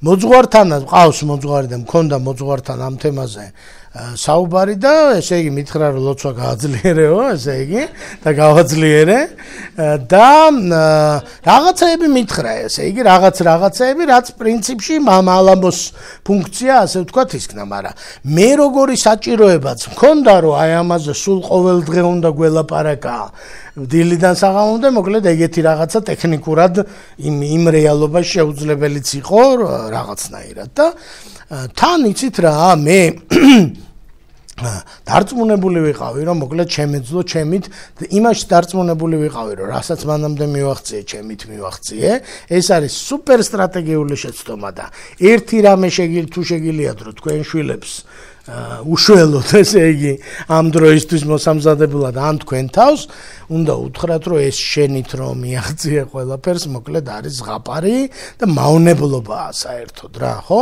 ანუ მეც კარგად ვიშრომე ვინ დაგიჭერს და ვინ დაგიკავებს, მაგრამ ჩემით მივახციე ყველაფერს, ან ჩემში ეს ჩემით მივახციე ყველაფერს, მოკლედ ძალიან ძლიერად იყო პროგრამირებული და ამიტომ სულ ეს ხმა ისმოდა, რომ დაანებე ამ ხალხს თავი, შენით უნდა გადაწყვიტო, შენით უნდა დაალაგო, შენით უნდა ისქნა, ხო? მერე ერთი კიდე რთული რაც ხდება, ესე იგი, არის რომ იწყებ დაბრალებას ვიღაცეებზე. ეხა ესე ჩვენ გადაბრალების დიდოსტატები ვართ, ესე იგი ჩვენ კულტურაში, საიდან დაწყებული იცით? ბავშვი რო წაიქცევა, ვისი ბრალია, როგორ იცით? მშობლის? იატაკის. იატაკი უნდა უცემოთ, მაგიდა რაღაცა, მოკლედ რომ იმან დააშავა რა, იატაკი იქ რო აღმოჩნდა იმ დროს, როცა ბავშვი წაიქცა, ესე იგი იატაკი უნდა გაილახოს რა. ხო და ამ კულტურაში, სადაც იატაკის ბრალია ბავშვი რო წაიქცა, ხა გასაკვირი აბსოლუტურად არ არის, რომ თავრობის ბრალი იყოს, ყველაფერი დანარჩენი პრაქტიკულად, თუმცა ესეთი გამოთქმაც არსებობს, რომ ყველა კაცსო უნდა ყავდეს ცოლიო, იმიტომ რომ ყველაფერს თავრობას ვერ დააბრალებ.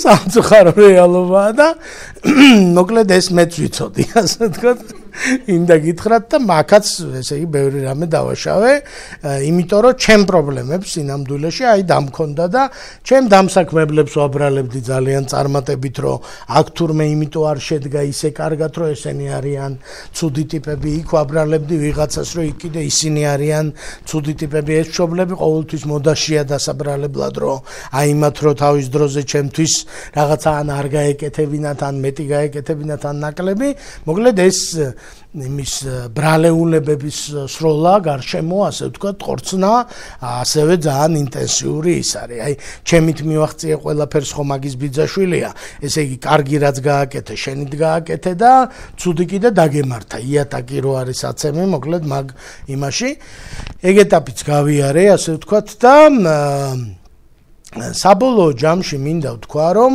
მე მეჩვენება, რომ შეიძლებოდა ძალიან დიდი ნაწილის აი ამ იარების, ასე ვთქვათ, და დაზიანების, რაც მივიღე ამ პროცესში, უბრალოდ შეიძლებოდა არ მიმეყო. ანუ იგივე გზა გამევლო, ისევ აქ მჯდარიყავი, ესე იგი თქვენთან და მესაუბრა და დავინტერესებულიყავი წარმატებით, ესე იგი ფილოსოფიით და ფსიქოლოგიით.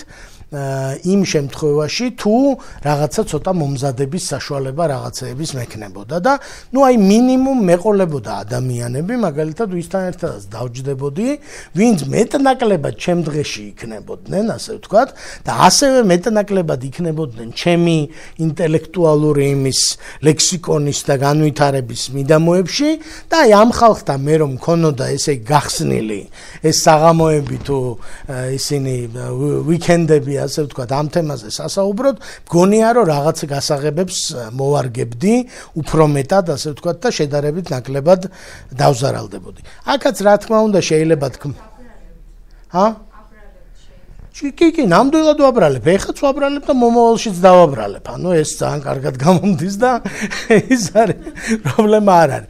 ყოველ შემთხვევაში რის თქმა მინდა, იცით, რომ ეხლა მოსაზრება გამიჩნდა და ეს მოსაზრება ალბათ უნდა შემოწმდეს, ასე ვთქვათ, მოსაზრება გამიჩნდა, რომ ძალიან მარტივი სერვისებია საჭირო თქვენი მხრიდან, თქვენი მეგობრებისთვის, იმისთვის, რომ იმათ აი ეს ბრძოლა თავის ცნობიერებაში სიარული როგორ ვთქვათ, გაუძლიერდეთ, გაუადვილდეთ შედარებით რა. და შესაბამისად ვფიქრობ ახლა, რომ მე შემიძლია რომ მოვსინჯო რაღაცეები, აი დღესაც აქა ვარ, ასე ვთქვათ, ამისთვისა ვარ, ჩემი აზრით, რომ მოვსინჯო რაღაცა, რომ ვიღაცამ თქვას ამ აუდიტორიიდან, სხვა აუდიტორიიდან პირადად ვისთანაც ვმუშაობ, არაპირადად ვისთანაც ვმუშაობ, რომ ვიღაცამ თქვას, რომ იცი რა, გავიგე რაც ყოფილა რა. თინეიჯერობაში ეს ხო გეხმარებათ, აი თქვენი შვილი რომ გაუბერავს და შენ თუ მომზადებული ხარ და იცი მეტნაკლებად რაც არის ცნობილი თინეიჯერობის შესახებ, სტრატეგიებიც არის, შეხედულებებიც არის, რა შესაძ შეერკინო, სად არ შეერკინო, ასე შემდეგ. აქ მეორე თინეიჯერობაში, ასე ვთქვათ, ის უფროსი, რომელიც უფრო ბრძენია და უფრო მაღლა დადგება, ვიდრე კონფლიქტია, ხო არ აკვავს. ანუ ისიც მე ვარ, აქეთა მხარეც მე ვარ და იქითა მხარეც მე ვარ. ამიტომ მე მგონია და ჩემი მოწოდება ასეთია, რომ თქვენ შეგიძლიათ, თქვენ თავსაც და სხვებსაც, ვისაც გადაწყვეტთ, რომ ამ მოგზაურობაში, ასე ვთქვათ, დაეხმაროთ, შეუმსუბუქოთ ეს პროცესი რა. და ამ შემსუბუქებაში რაღაცა ჯადოსნური და ძალიან სიღრმისეული ფილოსოფიური და ან რაღაცა ძალიან სიღრმისეული განათლება არ არის საჭირო. საჭიროა უბრალოდ აი ხელის ჩაკიდება, ესე რომ ვთქვათ, უხეშად ინტელექტუალური და აი ამ რაღაცა პროცესების გავლა. ეხლა გვექნება შესვენების მერე რას ვაპირებ ხა ამას რომ დაუკავშიროთ ვაპირებ რომ მოგიყვეთ ესე იგი ამ ადამიანების კონკრეტული ადამიანების ფრაგმენტებს აი მთავარ გასაჭირს ესე რომ ვთქვათ ასე ვთქვათ რაც დაემართათ ამ ხალხს რამდენიმე 15 მაგალითი მაქვს ჩემი ამ გამოცდილებიდან დარწმუნებული ვარ რომ ამ მაგალითებში თქვენი ახლობლები არიან ცალსახად პირადად შეიძლება არა მაგრამ ტიპობრივად ასე ვთქვათ და დარწმუნებული ვარ რომ თქვენ გაგიჩნდებათ სურვილი რომ თქვათ რომ აი ეგეთი მყავს აი მესამე მეხუთე და მე-9 მყავს ასე ვთქვათ და აბა რა ვქნა ახლა იქნებ რამე ვქნა ძალიან მინდა რომ ეს ადამიანები უფრო ადვილად ასე ვთქვათ ისქნან უფრო ადვილად გაიარონ ეს გზა, ხო?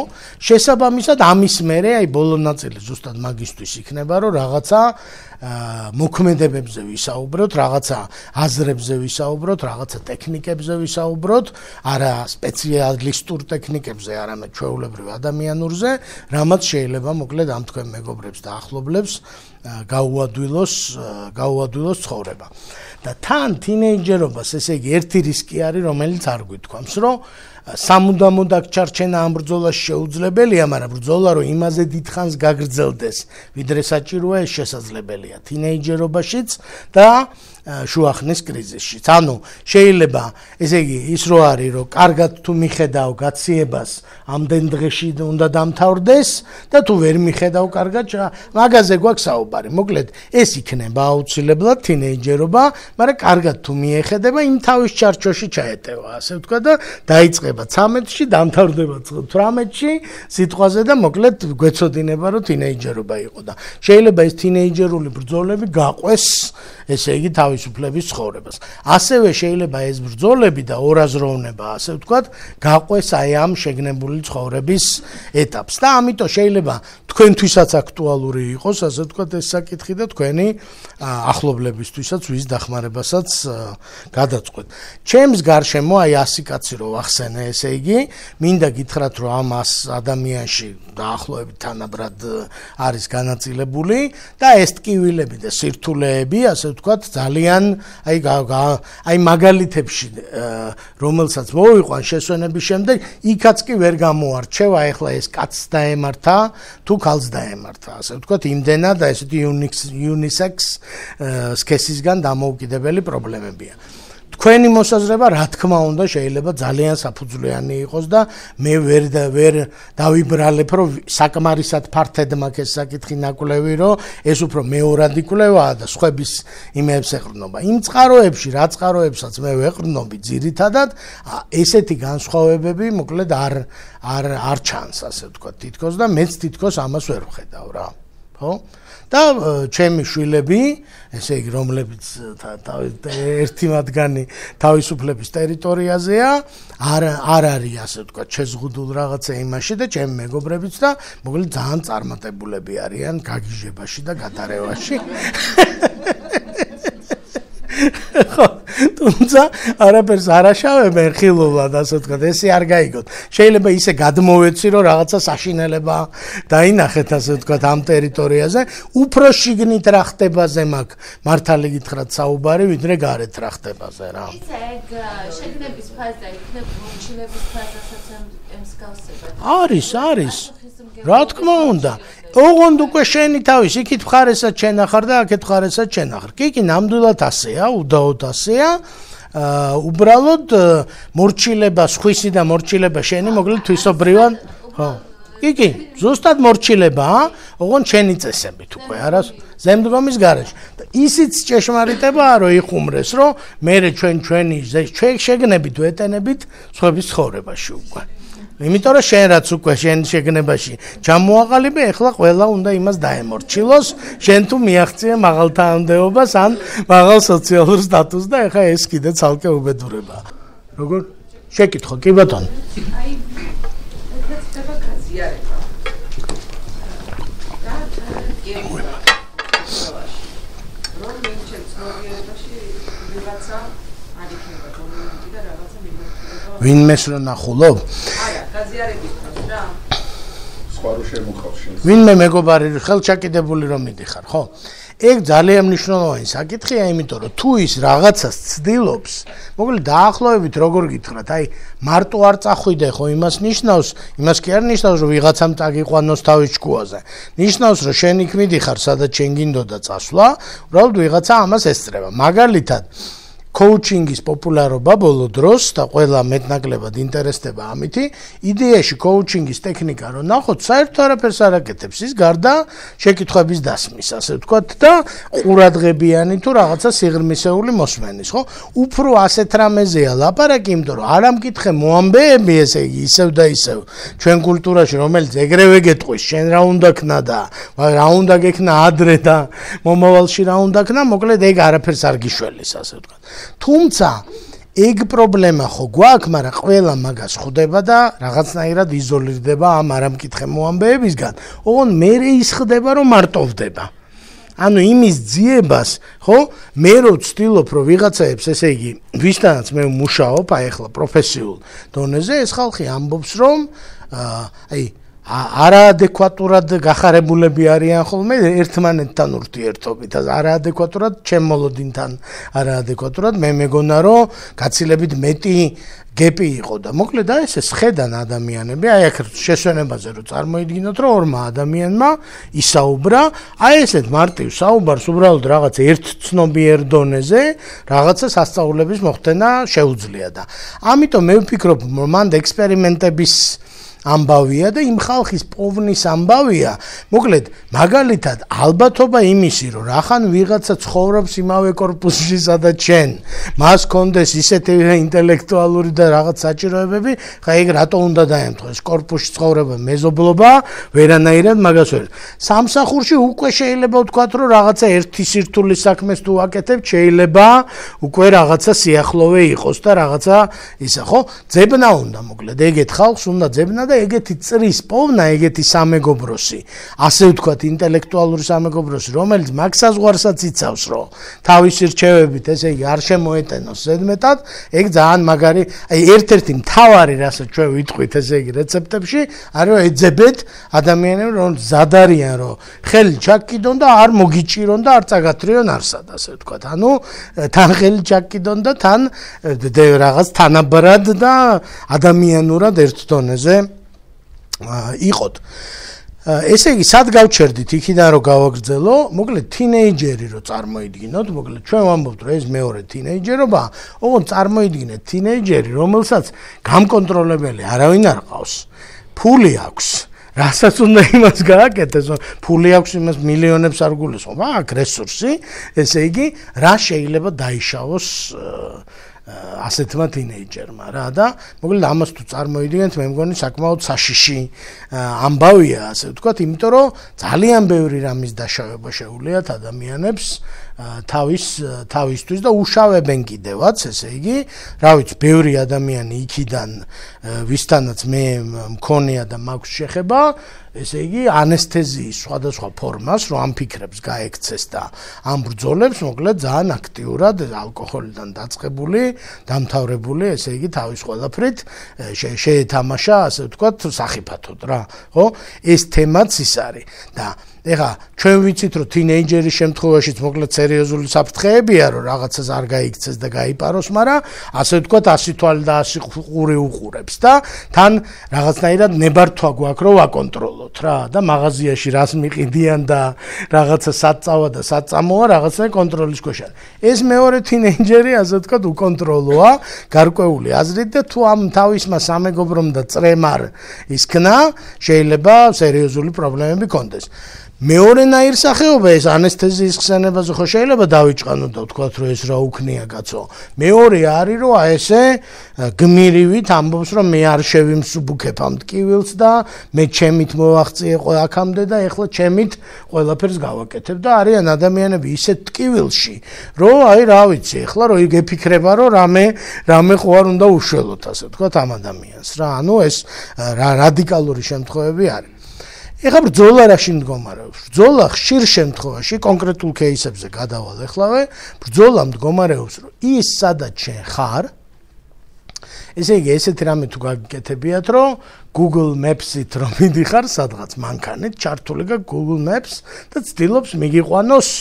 რა ვიცი მე თავისუფლების მოედანზე და მე გაგახსენდა რომ სანამ თავისუფლების მოედანზე მიხვალ გინდა რომ სადღაც გაიარო და ესე იგი ისტერიკა ეწყება Google Maps ყოველ შენ არასწორ მისი აზრით არასწორ გახვევაზე იწყებს რომ აი ეხლავე შემოbrunდი და გზასაცდი და საწაღდი და ჯანდაბაშენ და გააჩერდი და ისა და ღელავს სერიოზულად რა ხო და ესეთი რაღაცა ემართება, ესე იგი ჩვენ შინაგან ხმას, როცა აღმოაჩენს, რომ ჩვენ იქ არ მივდივართ მაგალითად პროფესიულად, სადაც გვინდა რომ წავიდეთ. ანუ გულის სიღრმეში სადღაც destination-ი მიცემულია, რომ წარმოიდგინოთ და შენ რო სწორ რამეებს აკეთებ, ესე იგი, რასაც ჩვენგან მოელიან რა. ხელმძღვანელობ განყოფილებას კარგად, მზარდი შედეგები აქვს და ერთ-ერთი მზარდი შედეგის მერე ტაშს რო დაგიკრავს მენეჯმენტი, ყველა ეს შენი Google-ში და Google Maps ამბობს, რომ მიატოვე ეს სამსახური და წადი. შენ ამბობ რომ ხوار გადაირიე კაცო რა მივატოვო აგერ შეხეთ დაფნის გვირგვინი მადგას ტელეფონუსი ხვალ ჩამერიცხებო რა მივატოვო და ნუ ცოტა ხანი გაჩუმდება მე შემდეგ რაღაც მომენტში რომ უნდა აღფრთოვანდეს და ისქნას ამბობს რომ აი ეს ახარ ეს არის შენი ისა ბედნიერება და ხო ყვაყოფილი ხარ და ასე შემდეგ ხო და სერიოზული დისკომფორტის შეგრძნებაა რომ მოკლედ მე ცნობიერი მე ვადგავარ რაღაც გზას და ვავითარებ მინდა გავხდე ბანკის დირექტორი თუ პოლიტიკოსი თუ ბევრი ფული ვიშოვო თუ რაღაცა გავაკეთო და ეს Google Maps ესე იგი ჯიუტად ამბობს რომ ეს ის არ არის ესე იგი რაც შენ გინდა რა ხო და ანუ აი ეს კოლინგები დაძახებები რომ მოკლედ წამოდი და სხვა მხარეს უნდა ვიაროთ და სხვა მხარეს წავიდეთ სულ უფრო რთული ხდება რა სჭირთ ახლა ამ ხალხს კონკრეტულ ხალხზე რო გითხრათ ესე იგი რა სჭირთ ამოვიწერე რაღაცეები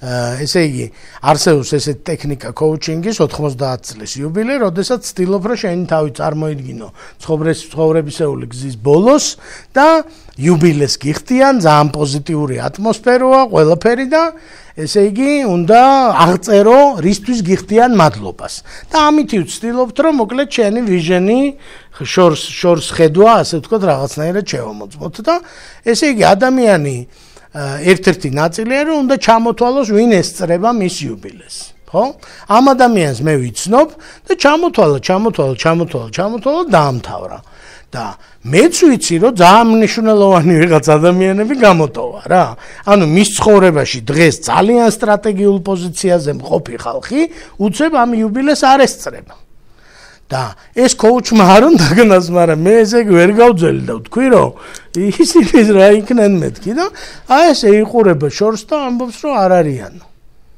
ხო? ანუ ეს მისი საფიქრალია მერე და მერე, ასე ვთქვათ, მაგრამ იცით რას ნიშნავს, რომ ვიღაცაები, ვინც დღეს მის ცხოვრებაში მაღალ თანამდებობებზე, ასე ვთქვათ, ცხოვრებისეულ თანამდებობებზე არიან, საერთოდ არ უკავშირებს ამ ხალხს თავის მომავალს, ხო? ეს რაც შეიძლება იცით ნიშნავდეს, რომ საერთოდ სხვა გზაზეა, საერთოდ სხვა მიმართულებით არის წასული, ურთიერთობების მხრივ, ასე ვთქვათ, ვიდრე ესა. მეორე მსგავსი მაგალითი ზუსტად ამის ბიძაშვილი არის, რომ ამ ადამიანს პროფესიული რამეებისთვის უხდიან მადლობას და ეხლა სადაც მუშაობს, ის საერთოდ არ არის ნახსენები. ანუ მადლობა პირობითად დაუშვა დღეს მუშაობს რადიოში, ხო? აი ნატალია მუშაობს რადიოში და მის იუბილეზე ხალხი გამოდის, ამბობენ რომ მადლობა ნატალიას რომ ასწავლა ახალგაზრდებს, მადლობა რომ წიგნი დაწერა, მადლობა რომ რაღაცა და მე ვამბობ რომ კაცო რადიო, ხო და არ არის რადიო. ანუ მისი Google, ასე ვთქვათ, რაღაც ისეთ ნავიგაციაში მიდის მომავალში, იმის თავის აზრით, რომ იქ ეს დღევანდელი სამსახური, ან დღევანდელი პარტნიორები, ან დღევანდელი ხელობა, ასე ვთქვათ, და საქმიანობა უბრალოდ არ მონაწილეობს, ხო? ეს არის ერთი მაგალითი და ეს ხდება ძალიან ხშირად, ასე ვთქვათ, ანუ ძალიან ხშირია, რომ ადამიანი თავის დღევანდელობას და თავის მომავალს, ბედნიერ მომავალს, ასე რომ ვთქვათ, სხვადასხვა დომენში ხედავს, ასე ვთქვათ, ხო?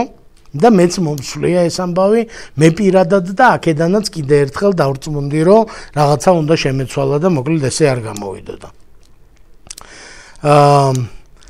ჩემს ერთ ნაცნობს, ესე იგი, საუბარში, აი ამ ხედვებზე და მიზნებზე და რაღაცეებზე, მოკლედ თქვა, რომ ისაო, აიო წიგნი უნდა დავწერო, ესე თქვა. ძალიან გააზრებულად, ხო კარგი მიზანია, რომ წიგნი უნდა დავწერო და მე თქვა, რომ ეს საიდან მოვიტანენ დაო. ანუ არ ყოფილა ამაზე ფიქრი, არც არანაირ გეგმაში, არც მის საქმიანობაში, არანაირ წიგნ შემოქმედებითი ის არ ყოფილა და უცებ აი ეს ლაპარაკში დაფიქრებისას აი ამ Google-მა ნავიგაციამ უთხრა, რომ წიგნიო და ამანოს თქვა წიგნიო და მე დაფიქრდა, რომ რა წიგნი, რის წიგნი საიდან მოვიდა. ან დაწერს წიგნს, არ დაწერს, ანუ იმაზე კი არა გვაქვს ლაპარაკი, მაგრამ იმ მოკლედ ჩვენ შინაგან სამყაროს, ასე ვთქვათ, შეგნებას აქვს რაღაც გეგმები. და რომელიც სრულად ჩვენზე დამოკიდებული არ არის, ასე ვთქვათ, ჩვენ უნდა ვისწავლოთ ამოკითხვა, ამ calling-ის საით გვიხმობს და გააზრებული მოქმედება, რა თქმა უნდა, ანუ საითაც გაგვახვევინებს, ყველგან არ უნდა გაუხვიოთ, მაგრამ საით გვიხმობს, ამის გააზრება უნდა გქონდეს. ჩემმა რამდენიმე ნაცნობმა აბსოლუტურად დაკარგა ინტერესი ძალიან წარმატებული საკუთარი ბიზნესის მიმართ. და ესეც აი ბევრდებიან ესეთი ხალხი, მოკლედ ტიპი შოულობს ბევრ ფულს, ხო? კარგი საქმით, განაცუდი საქმით, აი რაღაცა ერთჯერადი და მანქანები კი არ ჩამოყავდა გერმანიიდან. რაღაცა ააწყო, ააშენა, დაალაგა, დაამშვენა და სრულიად დაეკარგა ინტერესი ამ რაღაცის მიმართ. და მის გარშემო, ესე იგი, ხალხი გაგიჟებულია და ცდილობენ, რომ ეს გადააფიქრებინონ და უთხრან, რომ არა, შენ ისევ გიყვარს, ისევ გაინტერესებს, ისევ ხვალაც მოხვალ. და ადამიანი ამბობს, რომ აი ვერ ვაძალებ ჩემ თავს, რომ დილას გავიღვიძო და ავდგე. ვერ ვაძალებ ჩემ თავს, რომ გავიღვიძო, ავდგე და ჩემ საკუთარ სამსახურში, ჩემ საოცნებო საქმეში, რომელიც მე შევქმენი ჩემი ხელით და ვზარდე და ვავითარე, მოკლედ ვერ ვაღვიძებ, ასე ვთქვათ, ინტერესს.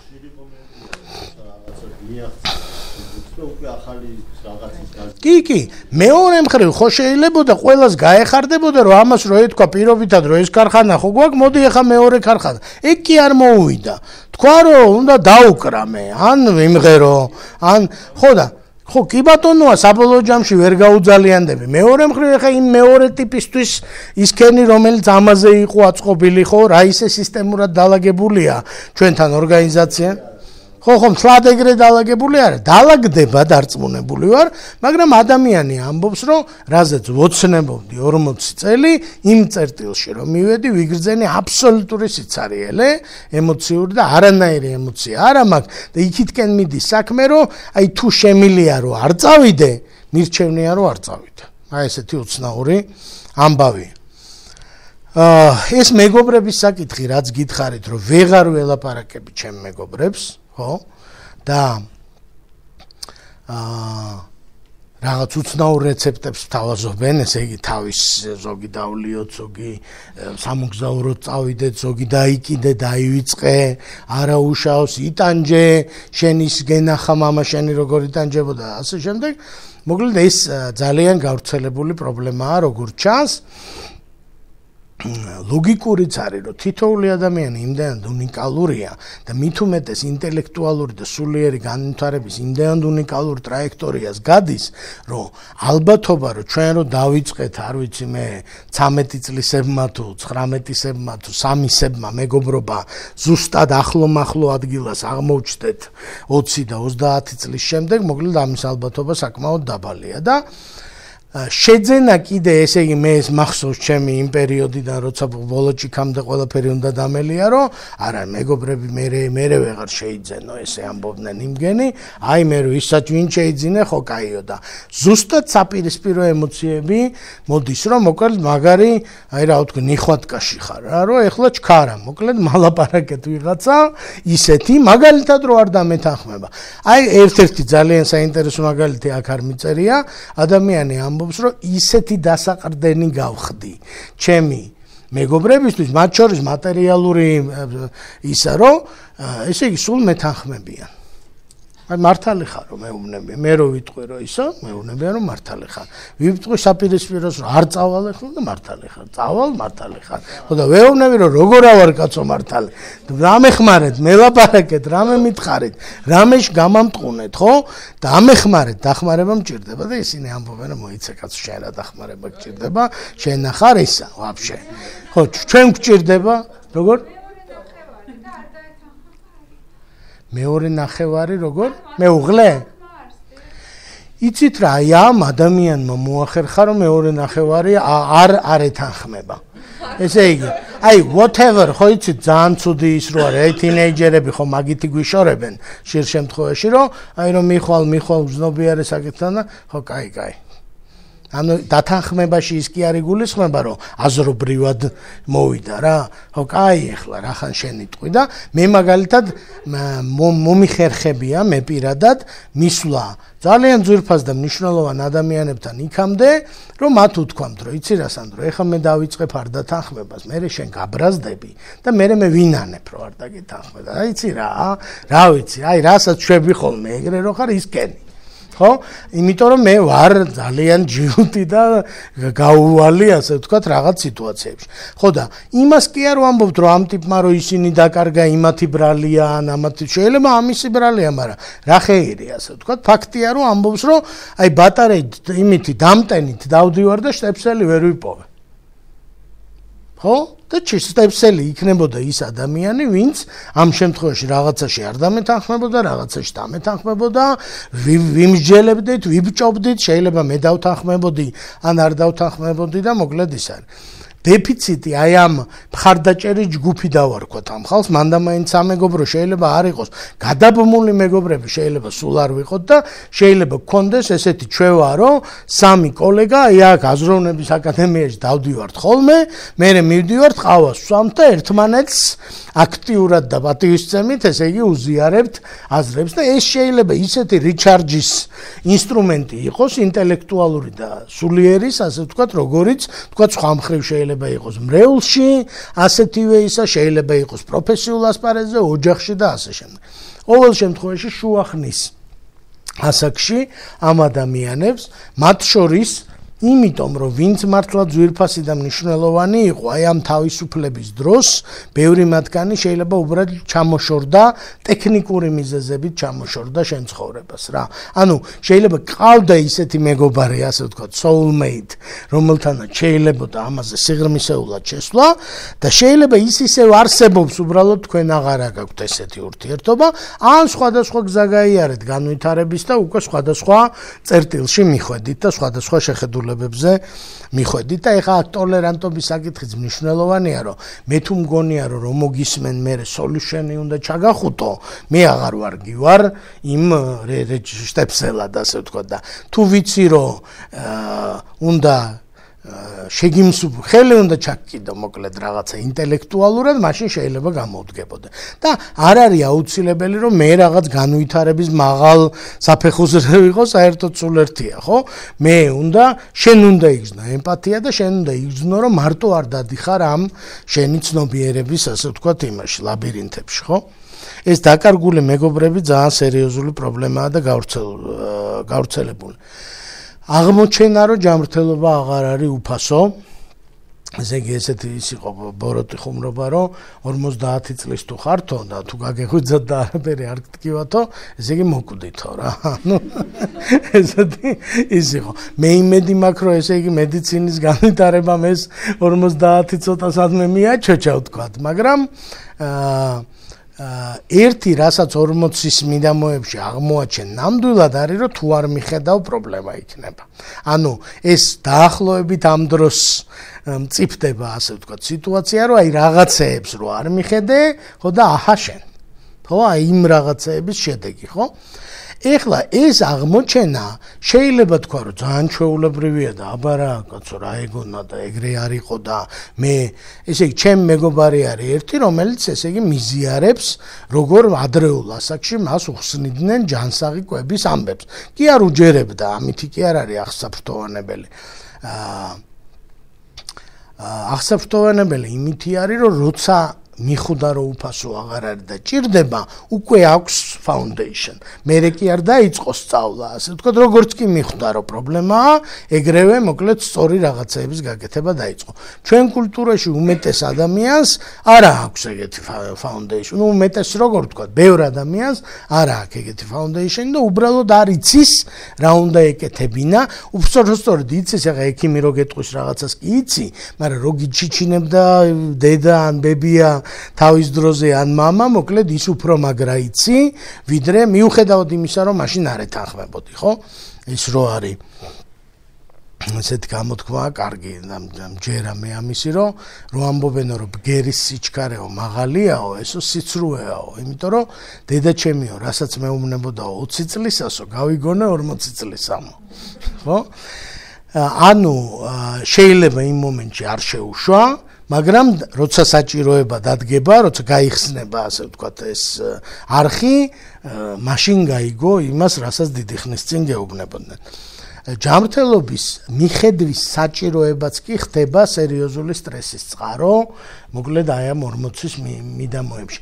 ის კი არა რომ ისეთი რამეები მოხდა რომ დაიქცა ქვეყანა, მაგრამ აი ნერვებს გიშლის რომ აქამდე თუ ეს იყო უფასო და თავისთავად შენი, რა ვიცი მე, კუჭნაცლავი ყველანაირი ახალი წლების და кейფების და რაღაცეების შედეგებს მოერეო და ეხლა თურმე რაღაცა უნდა იფრთხილო და ესექნა და ისექნა და ასე შემდეგ. ვისაც აქ ეს კულტურა უფრო ნაკლებად პრობლემური ამბავი აქვს, ასე ვთქვათ, ამ ხრივ და ვისაც არა აქვს შედარებით მეტად. ეჩვენება რომ კარგავს კონტროლს თინეიჯერ შვილებზე. აჰა თქვენ. ანუ ტექნიკურად ისე მოხდა რომ 40 წლის, ანუ შუახნის კრიზისში მყოფ ბევრ ადამიანს შეიძლება ყავდეს დაახლოებით მაგხელა შვილები და შენი თავი გაგჭირვებია, ანუ იქით მხარე ემოციურად არასტაბილური და წარმოიდგინეთ ამ დროს აქეთ მხარეც ემოციურად არასტაბილური და რა ვიცი, სისხლი შეიძლება დაიღვაროს, ასე ვთქვათ, ან არაადეკვატური რაღაცა ინსტრუმენტები მოინახოს. ხო, იქით კიდე იმის იქით შემდეგი თაობა, რომელსაც თავისი სირთულეები აქვს. ახ შესვენებას მითხრეს, რომ 60-დან კიდე შევხვდეთ 20 წელიწადშიო და ვილაპარაკოთო და ალბათ ეგრეც არის. ანუ თან რო ხვდები რომ შენ ხარ არასტაბილური მეტნაკლებად, შეიძლება ფრთხილობდე შვილებთან და ცდილობდე რომ ზიანი არ მიაყენო და მე ნერვიულობდე რომ ვკარგავ. ასე ვთქვათ, ანუ ხელიდან გამირბის ეს სიტუაცია რა. ძალიან სერიოზული პრობლემაა, ძალიან საშიშია, ხო? ანესთეზიის ფორმებზე მიძალება, ძალიან თან როგორ არის, იცით, უცნაური ის არის, ხა მე ყველაფერი მოვახერხე, მაგრამ ამ მიმართულებით დიდად არ მაქვს გამოცდილება და ეს ხალხი რაღაცნაირად თავის თავს აჯერებს, რომ პრობლემა არ არის. ანუ აი მე მეუბნება გამართული წარმატებული ადამიანი არ ჩათვალოთ რომ ეს რაღაც ისეთ მარგინალური მასში აი ძალიან მაგარი ტიპია და ამბობს რომ ხო ნუ რაღაცეებში გადაში რა ვქნა ეს აზრები რომ აირევა და დატრიალდება რა ვქნა ხო და რაღაცეებს იმაშვები მივაშველებ ხოლმე რა და მე კარგია და მე უკვე ის დოზა აღარ ყოფნის ესე იგი რაც მივაშველე და მე ცოტა მეტია საჭირო და მე ხანდახან ცოტა მეტი და ეს ძალიან შემოქმედებითი ხალხი შემოქმედებით მეთოდებსაც პოულობს ასე ვთქვათ ანესთეზიის რა მათ შორის აი ერთ-ერთი ძალიან საინტერესო кейსი არის რა დავარქვა არ ვიცი მე სპეციალისტებს უკეთესად ეცოდინებათ გართობის ესე იგი მანია აი ამ ასაკის ხალხში ესე იგი რომ შეეცადოს რომ დააბრუნოს ახალგაზრდობა ესეთი მეთოდით რომ მოიქცეს ისე როგორც იქცეოდა ახალგაზრდობაში ასე ვთქვათ რა ეს შეიძლება იყოს რა ვიცი მე მოტოციკლით დაწყებული და ღამის კლუბით გაგრძელებული დალევით კეიფით რაღაცა აი ესე გადაბმული მოგზაურობით აქ წავედით წამოვედით რომელიც ხო განა მოკლედ ჩვენ კი არ დაუწუნებდით ეხა არასწორად არ გავიგოთ რომ მე იმას კი არ ვამბობ რომ რასაკეთებს კაცო ეს როგორ შვება ამას მე რა შუაში ვარ მე მეკითხება ეს ადამიანი ამბობს რომ აი ორ შაბათს ვერ ვიტანა იმას რა შაბათკვირას რო ტიპი იალაღებზე დადიოდა აი ძალიან მიტყდება ესე იგი იმას ანგარიშებს რო უყურებს ზოგს იკუთხდება ზოგი ფიზიკურად ცუდად გზნობს თავს ზოგი სოციალურ რაღაც პრობლემებს ხედავს რომ იქ ვინ შეხვდა და ვინ ნახა და აქრო სოლიდური ადამიანია და იქ ისერზე რო ტრიალებდა და მოკლედ ეს ძალიან ეს გართობის ის ანესთეზიებთან არის კავშირში ჩემი აზრით მაგრამ ძალიან საინტერესოა რომ მოკლედ ადამიანები ამბობენ რომ გამიჩნდა აი დაუძლეველი სურვილი რომ ესე იგი რაღაცა ძალიან ინტენსიურად უნდა გავერთო და სულ მეფიქრება რომ დასვენება მაკლია და დასვენება კი არ მაკლია ჩემდენს არავინ არ ისვენებს მაგრამ მაინც აზრი მიბრუნდება რომ დასვენება მაკლია და უნდა დავისვენო და ამ დასვენების რამე ახლებური და საინტერესო ფორმები უნდა გამოვნახო ასე ვთქვათ იცი რა ამ შემთხვევაში ეგ შეიძლება მაგასთან იყოს კავშირში ეხა კონკრეტულად ამ შემთხვევაში ესეთი სახელი დარქმეული არ ყოფილა შეიძლება ვერ იტყვი ანუ ამის ამოხსნა და გასაღები არ არის ფაქტია რომ პრობლემა ჩდება იქ სადაც ეს ამბავი ამბობს რომ ერთ-ერთ ჩემგანს ეს უნდა და მეორე ჩემგანს ძალიან არ მოსწონს ხო იმიტომ რომ ეს რომ ჰარმონიულად იყოს და თქვას რომ თქვენ ჭირიმე და ტაშ ტარამ და წავედი მე დედამიწის გარშემო მოგზაურობაში ვინ დაუწუნებს მისი ცხოვრებაა მისი რეალობაა მაგრამ თვითონ არის კონფლიქტში ამ იმასთან და მათ შორის მე ერთ-ერთი რასაც ვეუბნები და ვალდებული ვარ რომ უთხრა რომ მოდი ამასაც მოусმინოთ ისინები ეს არის მართალი იქნებ ეგ არის შენი საქმე ასე ვთქვათ რომ ეხა ამ ეტაპზე ცხოვრების მოწყდე ამ რუტინას და ვალდებულებებს და რაღაცეებს და ესე იგი ღია ოკეანეში შეცურო ასე ვთქვათ და რა არის ხალხი მე ვიცნობ ხალხს ვინც ბედნიერება იპოვა იმით რომ ძალიან არაორდინალური რაღაცეები გააკეთა დედამიწის გარშემო იმოგზაურა სადღაც გადაიხვეწა რაღაც პერიოდი და სხვაგან ცხოვრობდა რა თქმა უნდა გარემო გაგიჟდა თითოეულ შემთხვევაში რომ რა შვება როგორ ბედავს ესე იგი რომ ასექნას რაც არ შეიძლება ყოველთვის გარემოს ყოველთვის აქვს არგუმენტები რატო არ შეიძლება შენ რომ ის გააკეთო მოკლედ რაც გინდა ხო პრობლემების სიაში რომ მიწერია არ ჩათვალოთ რომ ცუდი უსაქციელობა მიწერია ეს გაორება რომ ერთი ნაწილი ამბობს რომ ადექი დილას ადრე და იმუშავე ბიჭო და მეორე ნაწილი ამბობს რომ ტაშ ტარამ მრავალჟამიან ხო აღმოაჩინა ჩემმა მეგობარმა ახლომ რომ იმდენი იმუშავა რომ ცხოვრება აღარ იცის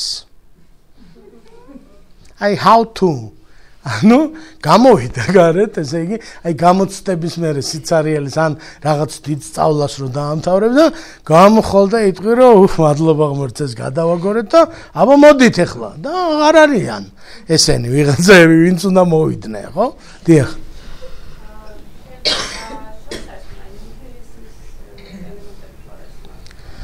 შეიძლება იყოს ელემენტები, თუმცა ვერ გეტყვით რა, ანუ მე არ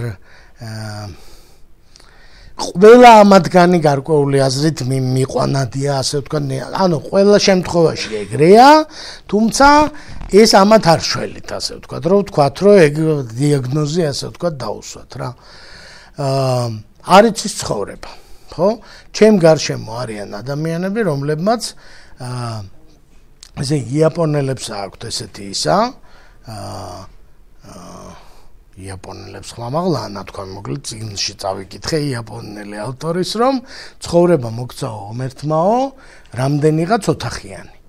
ანუ შენი ცხოვრება ბინას რო შევადაროთ არის, რავი, ზოგის 6 ოთახიანი და ზოგის 8 ოთახიანი და ეს თითო ოთახი არის თითო ნაწილი, ასე ვთქვათ, შენი ცხოვრების. ანუ ერთი ოთახი, დიდი ოთახი, სამსახურს ეთმობა აუცილებლად. ნიშნულოვანი ოთახი არის მეუღლესთან ურთიერთობის ოთახი და რომანტიკული ურთიერთობის. შვილების ოთახი ძალიან ნიშნულოვანი ოთახია, ჯანმრთელობის ოთახი, ჰობის ოთახი, მეგობრების ოთახი, ნათესავების ოთახი და მოკლედ ეს ბევრი ოთახიანი, კარგი, გაჩახჩახებული ბინაა და ბევრმა ჩვენგანმა მოახერხა, რომ გამოიკეტა, ესე იგი დასავლეთში რომ ქვედა სართულზე რო ცხოვრობდნენ, მან ლოგიკა კი იყო, რომ გათბობა ნაკლები ტერიტორიის იყო საჭირო და აქაც არის ლოგიკა, რომ ნაკლებ რამეზე ანაწილებ დროს და უფრო კონცენტრირებული ხდები, ასე ვთქვათ, თითქოს, ხო? მეორე მხრივ, რომ მოითავე პირველ სართულზე საქმეები და ვთქვათ, შემოსავალიც ადეკვატური გაქვს ისა და ამბობ, რომ ეხლა კი ავალ მეორე სართულზე და გავისეირნებ, აღარც მეგობარი ყავს, აღარც ნათესავი ყავს, ყავს როგორ არა ყავს ტექნიკურად, მაგრამ არ არის ის ნაპერწკლები, რომელიც ჭირდება ამ სითბოს და სიხარულს, მოკლედ ჩაცხრა რაღაცნაირად და ჩაქრა, ხო? გართობა ნამდვილად არიციან, ესე იგი ჩემი მეგობრებმა, ბევრმა ჩემმა მეგობარმა, მოკლედ ძალიან ტრადიციულად დავждდეთ სუფრასთან და ესე იგი დავლიოთ და მე კიდე სადღაც წავიდეთ და იქაც დავლიოთ და მე სადმე წავიდეთ და რო ვეღარ დავლევთ, მე დავიშალოთ. მოკლედ აი ამ სცენარის გარდა პირადად ჩემზე მაქვს ახლა ლაპარაკი ჩემ მეგობრებზე, მეორე ნაირ სახეობა საქმიანობის, რომ არაფერი მარტივია, სამსახური თავდება, მიდიხარ სახლში. ეს ორი ფორმა გამოინახება, ასე ვთქვათ, ძირითადად, ხო? და ნელ-ნელა გამოკეტეს თეატრის ოთახი, კინოს ოთახი, იმის ოთახი, სხვადასხვა ადამიანმა სხვადასხვა რამე ვიღაცამ დაიტოვა რომელიღაც ოთახები და მადლობა ღმერთს. არიან ადამიანები, რომ იმდენი იმუშავეს, ანუ იმდენი დრო გაატარეს იმ სამსახურის ოთახში, კარიერის ოთახში, ასე ვთქვათ, რომ მერე უკვე აღარ იციან, როცა მოუნდათ, რომ რაღაცა სხვა გააკეთონ, ფაქტურად ნოლიდან აქვთ დასაწყები და რაღაცეები ნოლიდან დაწყება ძალიან ძნელია, ვთქვათ, 40 და 35 და 45 წლის ასაკში.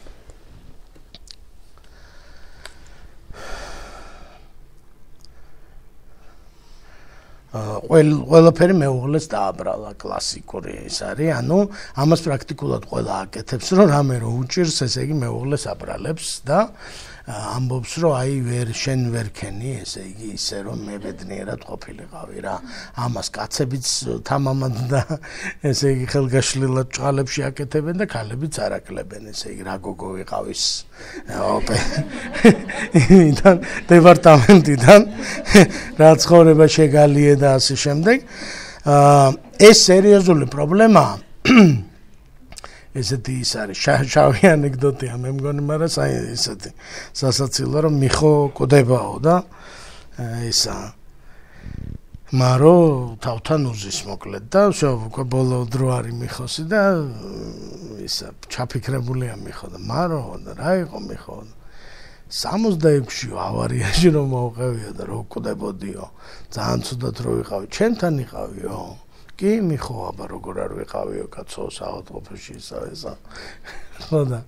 ხო და ჩაფიქრდა ისა მერე და 72-ჯიო კაცო სახლი რომ დაგვეწვაო და კინაღამ რომ დავიხოცე და ჩემთან იყავიო შენო და კიო ვიყავი მიხო, აბა როგორ მერე ის რომ დამემართავ კინაღამ რომ მოგვდიო იყავი ავარია რომ მოგვიდო ვიყავიო და ჩაფიქრდა მგონი შენ ამ თარსაო რა.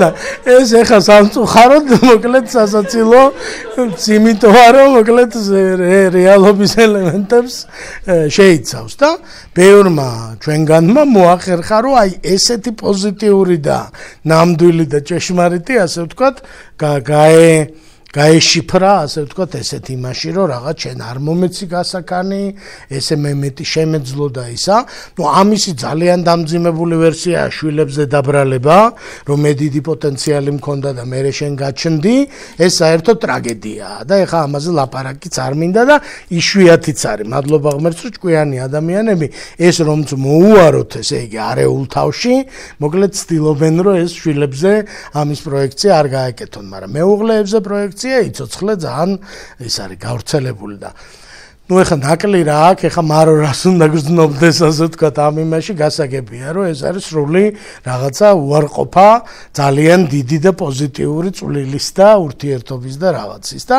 შეიძლება ეხა ეს ისეთი ჭრილობა მიაყენო ადამიანს მეგობარს თუნდაც ამ შენი იმითი ბრალდებებით რომ საბოლოო ჯამში ვერც აღდგეს ასე ვთქვათ ეს ურთიერთობა იმ სახით რა სახითაც იყო არის მაღალ თანამდებობაზე, ესე იგი ის ხო ბიზნესში იყო წარმატებული, ეს არის მაღალ თანამდებობაზე კარგ კომპანიაში, აი რომ თქვენ დავასახელოთ, რომ თქვენ იტყვით, რომ ყოჩახ. ხო, აი მართლა თავისი შრომით, თავისი მრავალი წლის განმავლობაში და ესე გარშემო იყურება და ამბობს, რომ აქ როგორ მოვხვდი. აქ რა მინდა, ესენი ვინ არიან, რა საგვანან, ხო? ანუ პრინციპები ანუ პრინციპებით, ფასეულობებით, რაღაცეებით, რაღაცნაირად გაერიყა, აი თითქოს ყველაფერი კარგად იყო, მერე კიდე კარგად იყო, მერეც კარგად იყო და აი რაღაც მომენტში, როცა ეს კოლინგები წამოვიდა შიგნიდან, ამ კოლინგებმა მოკლედ რა დააუჩურჩულა, არ ვიცით, მაგრამ ისეთი რაღაცა დაუჩურჩულა, რომ ამ ხალხს რო გადახედა გარშემო, ის ხალხი ისევ ის ხალხია, გუშინაც იქ იყვნენ და გუშინ წინაც იქ იყვნენ და იმას აკეთებდნენ, რასაც აკეთებდნენ და ეს ადამიანი ამბობს რომ მე ამის ატანა არ შემილია, ხო?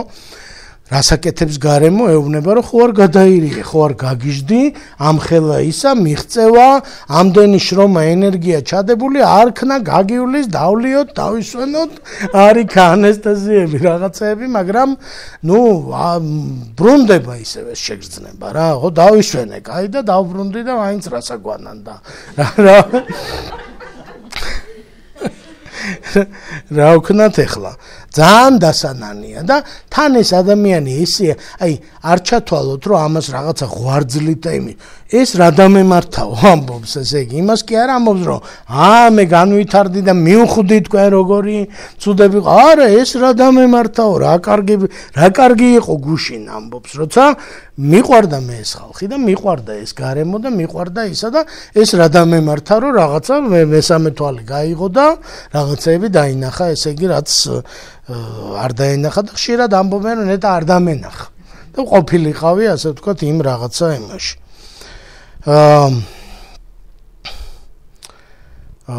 გადაუყვარდა მთელი ცხოვრების საყვარელი პროფესია ესეც ძალიან გავრცელებული ამბავია რომ აი ადამიანმა აი მას ასახელებენ როგორც ამ პროფესიის აი თვალსაჩინო წარმომადგენელს და ამბობენ რომ აი რა ვიცი მე ექიმი თუ ხარ ასეთი უნდა იყო ან მასწავლებელი თუ ხარ ასეთი უნდა იყო ჩვენი სტერეოტიპი ხო ამბობს რომ ეგ და ნავსიგდა შენ თუ 40 წლამდე მოხვედი და მასწავლებელი ხარ და აღზრდილები ესე იგი შენ სახელს იფიცავენ როგორ რას ქვია გადაგიყვარდა არ შეიძლება რომ გადაგიყვარდეს ხო და ვიცი რომ არ შეიძლება რომ გადამიყვარდეს და რომ გადამიყვარდა რა ვქნა ხო და გული მიმიწევს ანუ ეს კოლინგები მეძახიან იქვე რომ მეძახოდნენ ესე იგი მასწავლებლობიდან რომ მეძახოდნენ სადღაც სამეზობლოში რა კარგი იქნებოდა იმიტომ რომ არაფერი გადავდგამდი ნაბიჯებს gradually ეტაპობრივად და გადავიდოდი შემდეგ ეტაპს და სულ სხვაგან მეძახიან ხო აბსოლუტურად განსხვავებულ ადგილებში ესე იგი ექიმი ვარ და ფოტოგრაფიისკენ მეძახის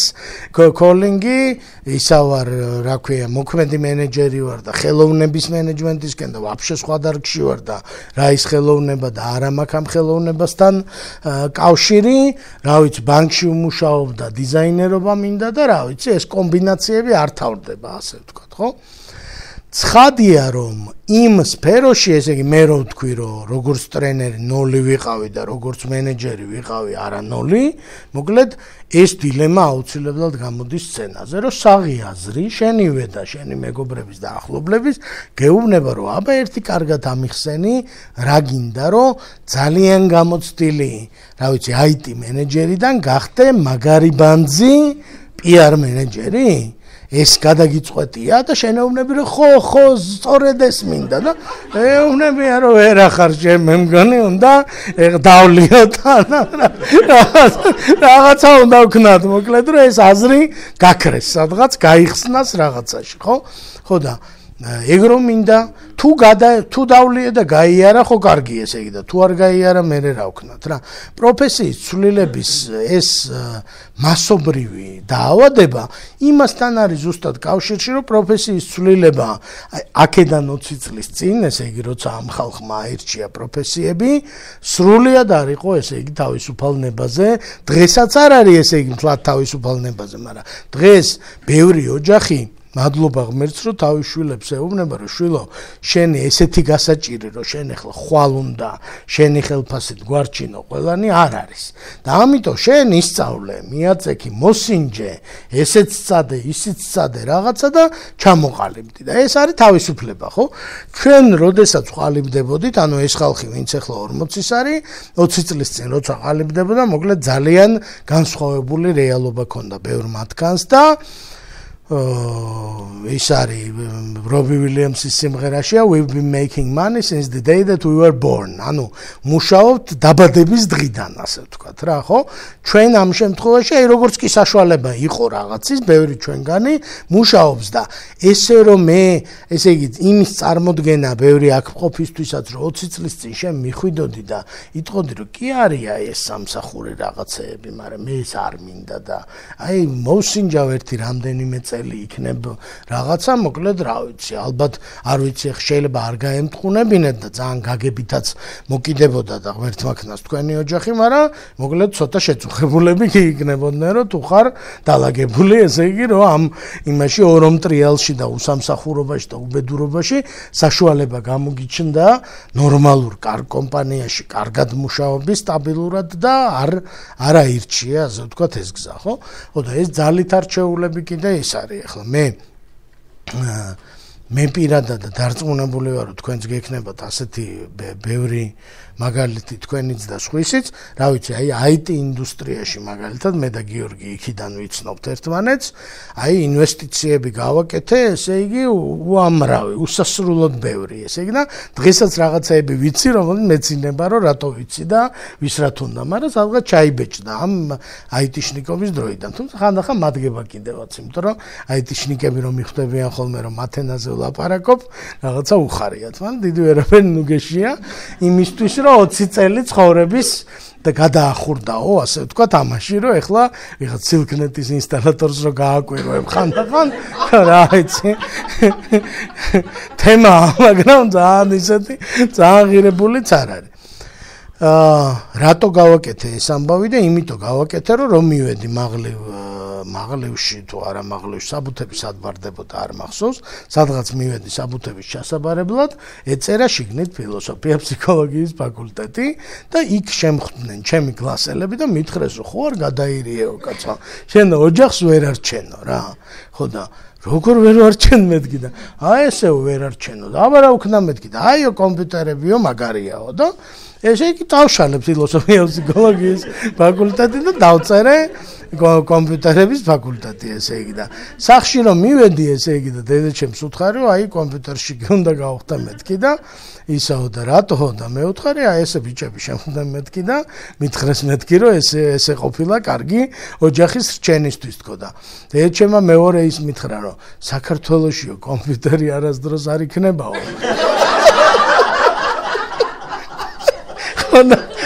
სად მიდიხარ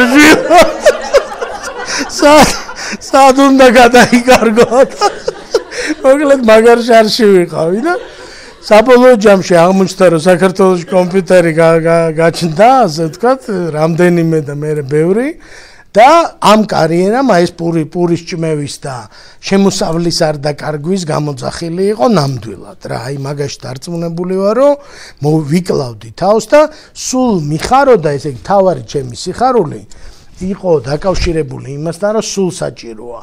ანუ ერთმანეთშიც ბიჭები რომ ვლაპარაკობდით მეგობრები, ვამბობდით რომ კარგი არჩევანი გავაკეთე, რომ მოვიწყენდით ალბათ მეჯლოჯუნები რომ გვეტყოდნენ რომ ეს სად მოხდი, მერე ვამბობდით რომ აი სულ საჭიროა ეგ ამბავი და ამიტომ კარგი პროფესია აგვირჩევია, ხო?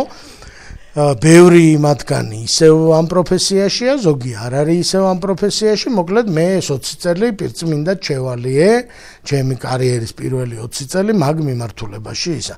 დასანანი არაფერი არ მაქვს, ასე ვთქვათ, დაკარგული დროის გარდა, იმიტომ რომ ეხლა მაგალითად მე რო სულ თავიდანვე ამ საქმეს ვაკეთებდე, ესე იგი ოჯახს როგორ ვარჩენდი თუ ვერ ვარჩენდი ეგ ამბავი არ ვიცი, მაგრამ ვიცი რომ სხვა სიღრმეებზე, ესე იგი აი ეხლა ძალიან ვცდილობ 47 წლის რომ ესე იგი სადოქტოროზე დავიწყო მუშაობა და ნუ ეხლა გვიანია და რაღაცნაირად მიყურებენ ცოტა უცნაურად ისინი ვისაც ვეუბნები რომ ნუ შენ რაღა გინდა ესე იგი რაღაც გინდა და მოკლედ რაღაცა ესეთ ამბავში ვარ ხო პროფესიის შეცვლის სურვილი მოკლედ ძალიან ტოტალურად ის არის და არ დათანხმება, არ დანებება და არამე დავრჩები ამ პროფესიაში ამძიმებს ცხოვრებას, მაგრამ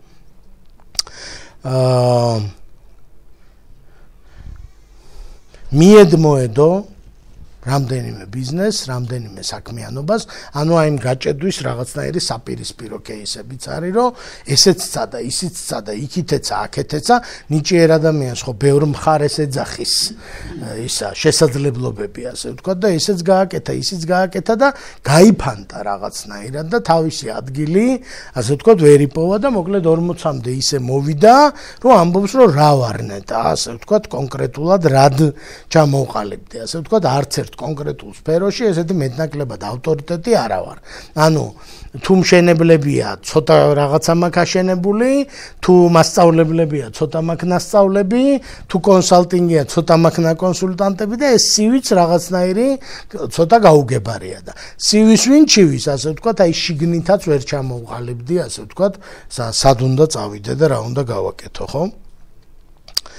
წამოზარდა 3 შვილი და აღმოაჩინა რომ მათთვის ავტორიტეტი და კარგი მაგალითი აღარ არის.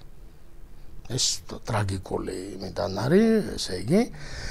მოკლედ მთელი თავისი კონცენტრაცია ამ ადამიანმა, ქალბატონმა გააკეთა შვილების აღზრდაზე, მართლა ძალიან კარგი შვილები აღზარდა, გარეგნული იმითი რამდენად შეიძლება ვთქვათ და ესე იგი ერთ-ერთმა შვილმა თინეიჯერობას მიახლოებულ ასაკში, მოკლედ ცოტა სწავლას მოუკლო. ეხლა ეს იცით, რომ თინეიჯერობაში სწავლის მიმართ დამოკიდებულება ხშირად იმაშვება და მოკლედ ამ დედამ, ძალიან კარგმა დედამ, ჩემი აზრით, ესე იგი ჩამოუგდო დედაშვილური საუბარი ამ ბავშვს, როს ესე არ შეიძლება, ესე იგი და კვირადღე იყო, მარტო იყვნენ სახლში დედა და ეს შვილი და დედა მოკლედ თან საქმიანობდა, თებშებს რეცხავდა და თან ამ შვილს, ესე იგი პატარა ლექცია ჩაუტარა, რომ ესე არ შეიძლება უშვილო, რომ შენ სწავლას რომ მოუკელიო, ისაო და ესე იგი ამ ბავშვმა თინეიჯერები ცოტა დაუნდობლებიც არიან მოგეხსენებათ, უთხრა რომ რატო დედაო, თებშები არ ირეცხება კარგათო?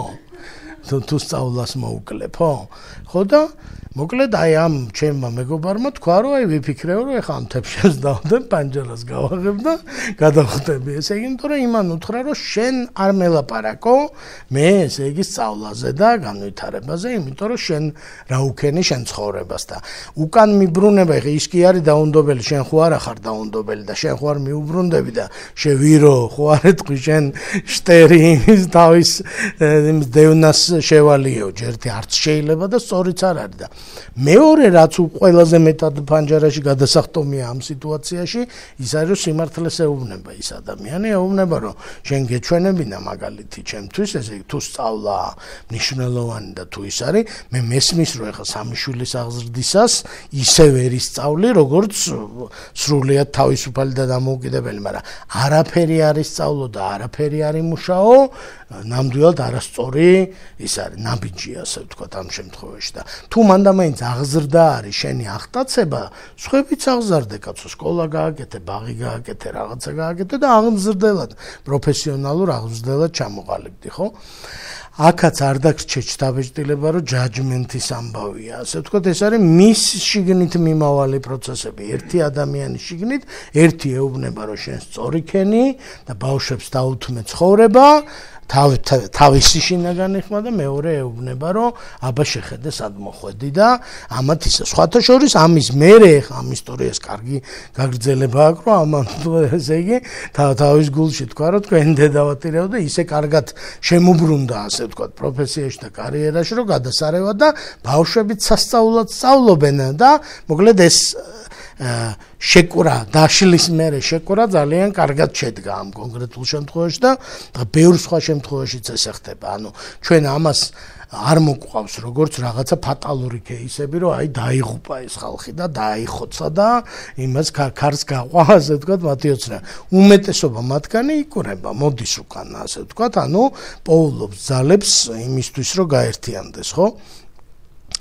ძალიან უცნაური ესე იგი და საინტერესო შემთხვევა ერთი, რომელიც შედარებით ბოლო დროს შემხვდა, რომ ესე იგი ადამიანი არ მისული, ასე ვთქვათ, 40-მდე დაახლოებით, ამბობს, რომ ესე იგი იმდენად დაეკარგა ენერგია და სამოქმედო სურვილი, ასე ვთქვათ, რომ ნუ ჯანმრთელობას დაუკავშირა, ასე ვთქვათ, აი იმდენად დავიცალე ენერგიისგან, რომ ვიფიქრე, რომ რაღაცა მჭირს და ძალიან ისე საფუძვლიანად იკვლია და მოკლედ უთხრეს, რომ არაფერი არ გჭირს და მერე დაიწყო აქეთ მხარეს, ესე იგი ფსიქიკის მხარეს მცდელობები შინაარსობრივად და ბოლო-ბოლო მოკლედ მივაკვლიეთ თქო ვერ ვიტყვი ხმამაღლა, მაგრამ ჰიპოთეზა ახლანდელი არის, რომ მოკლედ ამ ადამიანს, რომლის ოჯახმა ასევე შემოსავალი დაკარგა იმ პერიოდში, ასე ვთქვათ, როგორც უფროს შვილს ამ ოჯახის, მოკლედ ესეთი ის გაუჩნდა, როგორც ჩანს, მაშინ რომ მას უნდა ეს გემი, რომელიც იძირებოდა, უნდა გადაერჩინა რა. და ნუ ძალიან მნიშვნელოვანი მიღწევები აქვს მატერიალური და ესე იგი ამბობს, რომ აი ბოლო ჩემ ახლობელს, ესე იგი სახლი ვუყიდე აი თებერვალში და მარტში მეტაკა ეს ისა რაღაცა დეპრესია თუ ენერგიობა თუ რაღაცა. ანუ მოკლედ გაისტუმრა ის მისია, რაც ჰქონდა დასახული თავისთვის და რომელიც იყო მისთვის რაღაცნაირად ცხოვრებაზე დიდი და ძალიან მნიშვნელოვანი, ამოწურა. და ამ ამოწურვამ და ახალი მისიის უქონლობამ, ანუ შემდეგი ბარიერის უქონლობამ მასში გამოიწვია რაღაცნაირი დაცლა აბსოლუტური და ნუ ამბობს, რომ ეს სახიფათოა, იმიტომ რომ ეშინია და არ უნდა, იმიტომ რომ ძალიან ენერგიული ადამიანია, როცა მუშაობს, ძალიან მაგრა გამოსდის ყველაფერი და ეხლა რატო უნდა გაპასიურდეს, გაუგებარია ეხლა 35 წლის და 36 წლის ადამიანი რა. და სხვათა შორის რაღაცა პატარა გარღვევებით საინტერესო გამოჩნდა, ასე ვთქვათ, ძალიან მოულოდნელ ადგილებში, ესე იგი აღმოჩნდა, რომ არაფერი რო აღარ ახარებს, საჭმლის კეთება ახარებს თურმე და გვაშენ აღმერთმა, ეხა ეს საჭმლის კეთება რაღაც შეჯიბრი დაგეგმა. ძალიან ქმედითი ტიპია, მოკლედ რას ცხელს მოკედებს, იმას მერე უცბად რაღაცას ფულსაც ჯოულობს და ყველაფერს და მოკლედ რაღაცა ახალი მისიის ძიების რაღაცა ის გამოჩნდა, ასე ვთქვათ, სინათლე გვირაბის ბოლოს, ასე ვთქვათ, როდესაც არ ჩანდა თითქოს რა. ეს არის მოკლედ ეს მაგალითები, დარწმუნებული ვარ, რომ ბევრ ამ მაგალითთან თქვენც გაქვთ რეზონანსი და თქვენ ახლობლებსაც ხედავთ, ასე ვთქვათ, რომლებმაც შეიძლება ამ პრობლემებში, ასე ვთქვათ, ამ სირთულეებში დაინახოს თავისი თავი. ეხლა ბოლო ნაწილი, ასე ვთქვათ, არის რომ რა ვქნათ, ხო, რა გავაკეთოთ. ხო არის ესეთ გამოდგა. რა ვქნა რა გავაკეთო. ხო? შეიძლება რა ხო. ამ რა ვქნა რა გავაკეთოს, ეს არის ინგლისური თარგმანი მომწონს, what should I do, what should I make. გავაკეთო. ესე იგი, რა უნდა გავაკეთოთ? პირველი რაც უნდა გავაკეთოთ, აქაც ჟღერს როგორც პანაცეა, მაგრამ პანაცეა არ არის რა, მოკლედ ეს საფიქრალი მასალაა, რომ თქვენ წაიღოთ და წაიყოლოთ და გადახარშოთ და გადმოხარშოთ. პირველი რაც უნდა გავაკეთოთ, უნდა ვაღიაროთ პრობლემის არსებობა.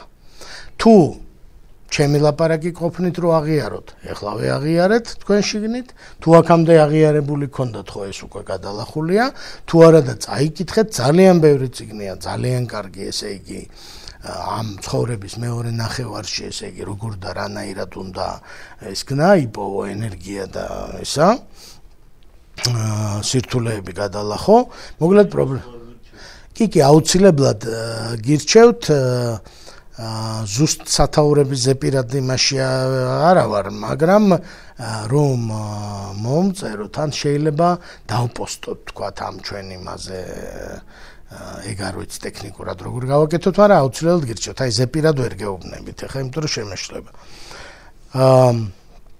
პირველი უნდა ვაღიაროთ, რომ ესეთი რამე არსებობს ბუნებაში. მეორე უნდა ვაღიაროთ, რომ ცნობიერება არის სახიფათო ადგილი მარტო სასიარულო და ეს როგორ გითხრათ რა, თუ რამე დაჯერებით ვიცი, აი ეს ვიცი, ესე მგონია, რომ აი მარტო მოკლედ სიყოჩაღე კი არ არის მარტო გადალახვა 40 წლის შუახნის პერიოდის, არამედ სისულელე ესე მგონია რა და ადვილი არ არის, იმიტომ რომ რა თქმა უნდა არ ამკითხე მოემბეები შემოეტენებიან პირველი, რომ მეგეტყვი რა უნდა ქნა და დავლიოთ, ან ის ვქნათ, ან ეს დაისვენე, ან რაღაცა ვქნათ, მაგრამ უნდა იპოვოთ ისეთი ხალხი, ვინც მზად არის და აქვთ მოთმინება და სურვილი და კეთილგანწყობა თქვენს მიმართ, რომ ეს ერთად გააკეთეთ და მარტო არ წახვიდეთ. ფსიქოლოგის დახმარება მე მაგალითად ვინც მოდის ჩემთან და თუ უშვებს ამ ვარიანტს, კითხვის ნიშანს ფსიქოლოგიც ხო არ დავიხმარო, ყველას ვეუბნები რომ დაიხმარე, იმიტომ რომ უკან რო არ წავიდეს საქმე, როგორც მინიმუმ, ასე ვთქვათ, და კარგ შემთხვევაში წინათ შეიძლება წავიდეს ძალიან კარგად, ესე იგი საქმე და ფსიქოლოგები, კარგი ფსიქოლოგები ძალიან მაგარი დამხმარეები არიან, ზუსტად ამ პირველ თინეიჯერობაშიც ძალიან მაგარი დამხმარეები არიან და მეორეშიც მაგრები არიან. მეოთხე რაზეც მეფიქრება და რასაც ურჩევ ჩემ მეგობრებს არის რომ უშიშრად რაღაცნაირად უკან მოუხედავები იყვნენ და რადიკალურები ხედვის ჩამოყალიბებაში. ცხოვრების გადალაგებაში კი არა, ხედვის ჩამოყალიბებაში. რას ნიშნავს ეს უკან მოუხედავობა და რადიკალურობა? შეიძლება გული გიხმობდეს ხალხური მუსიკისკენ, იყო IT ბიზნესში და თქვა რომ მოდი ეხლა მე IT აპლიკაციას გავაკეთებ ხალხური სიმღერა, მოკლედ ცდილობ რომ ისა და არა და იმ შენ ხედვაში ეს შენი IT კომპონენტი საერთოდ არ არის. ანუ შენი კოლინგი გიხმობს პირდაპირ ხალხურ სიმღერაში, ასე ვთქვათ, ხო? მაგრამ შენ ისე გინდა რომ აიწეპო ეს შენი ბექგრაუნდი და კუნთები აქ გამომუშავებული, რომ ამბობ რომ იქნებ რამენაირად ეს ისქნა, ხო? მე ვამბობ რომ ხედვის დაწერა ხო ზიანს ვერ მოგაყენებს და ეს ხედვა მაინც კონდეს დაწერილი თამამად, ასე ვთქვათ რა. ხო ვერავინ დაგაძალებს რომ შეასრულო, მაგრამ გააკეთე, გაუსწორე თვალი რომ ეს შენი Google-ი, შენი აზრით, ასე ვთქვათ, სად მიყავ ხარ და სად გეძახის. გავიაზროთ. ეს არის მეოთხე ამბავი.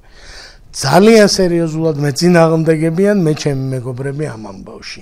მაგალითად შეკითხვაზე, აი რა გააკეთებდი, რა იქნებოდა შენთვის საოცნებო, თქვათ სამსახური, ამბობენ რომ და სესხი. ანუ ეს ვალდებულებები არ არის. ხო და მე ვეუბნები რომ პირობას გაძლევ რომ არ დაგაძალებ რომ წახვიდე სამსახურიდან. მაგრამ იმას ეშინია რომ თავისთავი დააძალებს. ანუ სიმართლეს თუ გაუსწორა თვალი, მერე თავისთავმა არ დააძალოს და არ შეეტენოს ეს ვალდებულებები რაღაცნაირად. თუმცა ამაზეც ვეუბნები რომ რახან მე ხელით ჩაკიდე და ერთად მოძრაობთ, მაგასაც შევეცდები რომ შენ მკვეთრი მოძრაობები არ გააკეთო და შენ ოჯახს და შენ გარემოცვას და ცხოვრებას პრობლემა არ შეუქმნა, რამდენადაც შესაძლებელია. ურთიერთობების რევიზია, ეს ერთ-ერთი ყველაზე მძიმე მუხლია, მოკლედ რომელზეც რავი ვიღაცებს გააქვთ თქვენი ცხოვრებიდან ენერგია, ესე იგი თქვენი ცხოვრების ზოგ მოქმედ პირს გააქვს და ზოგს შემოაქვს და ზოგს არც გააქვს და არც შემოაქვს. რა მიქონდა, რა მქონდა, ხო?